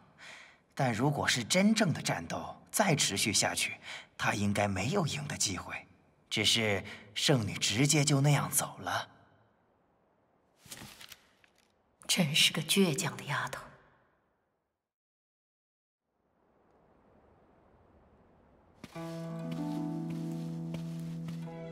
这里就是福随路。我明明看到了好几家食肆，却没有找到纸条上说的什么豆花鱼。那我就在这里等着他吧。陈院长，等等，莫不是他为了惩罚我的愚蠢，所以故意戏弄我？是的，应该是这样吧。不然为什么会在纸条上留下一个并不存在的地址？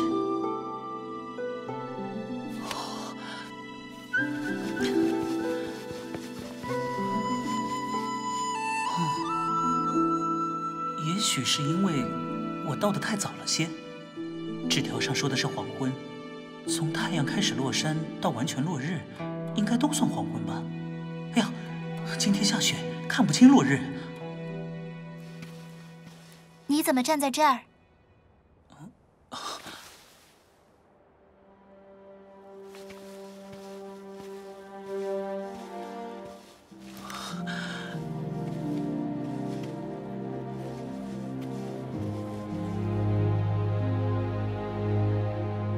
青伞便入骨，何至于现在便要说白头？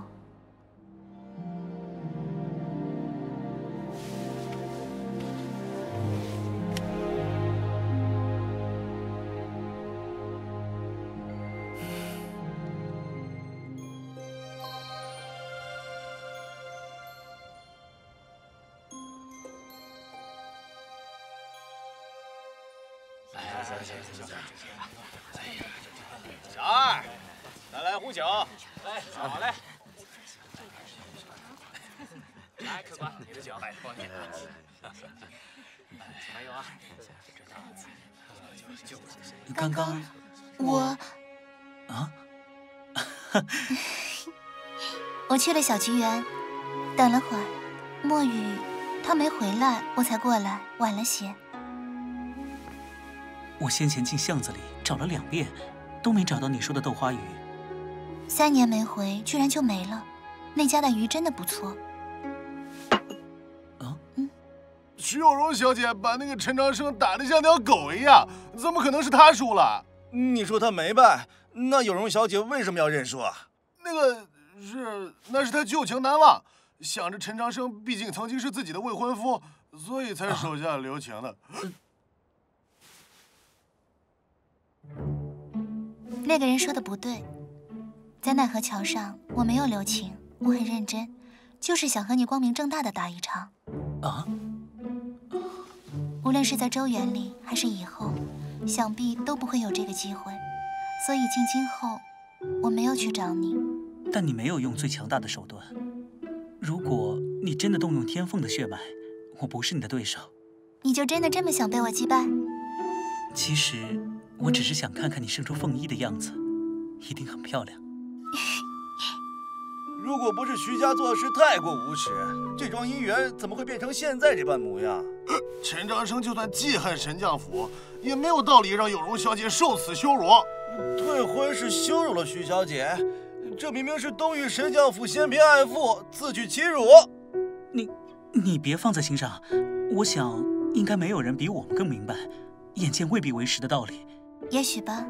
记得你当时说，你那位未婚妻趾高气昂，故作清高。你那时自己不也说，这种女子不要也罢？那是被你的言语误导。在周园，你为什么不承认自己就是陈长生？你也没说自己是徐有容啊。不许加入！两位，嘲笑我亲爱的有容姑娘，我对她不客气。两位，别打了，两位别打了。小心！有容姑娘对吧？我这是陈院长。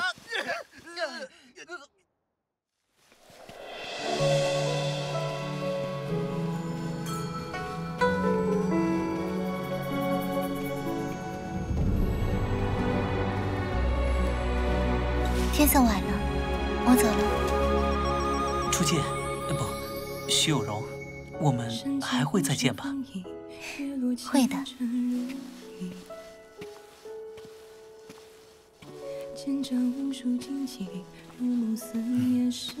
一定会再见的。银河为盼星为期，路自为见无中期。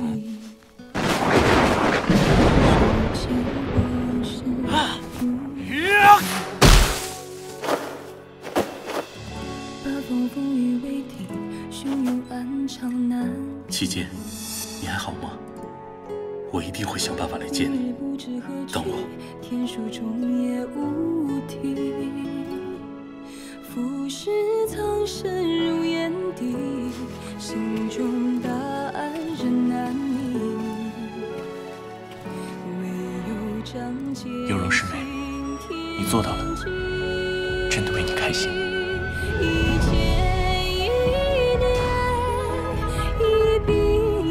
陈长生，你到底去哪儿了？不会真的和女人吃饭去了吧？一定要问出个究竟！哼，陈长生，你等着我！你知道人什么时候胆子最大吗？临死之时。不算错，但还有一种情况，因为爱情，或者说色胆包天。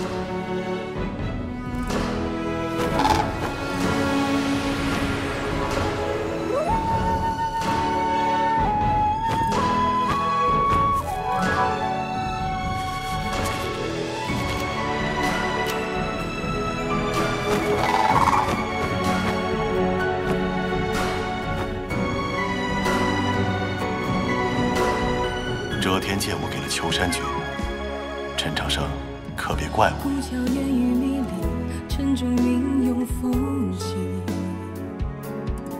先生，我们这里也有和国教学院一样的大树呢。我马上要做女王了，你还好吗？所有人都还好吗？我们一定会再相聚的。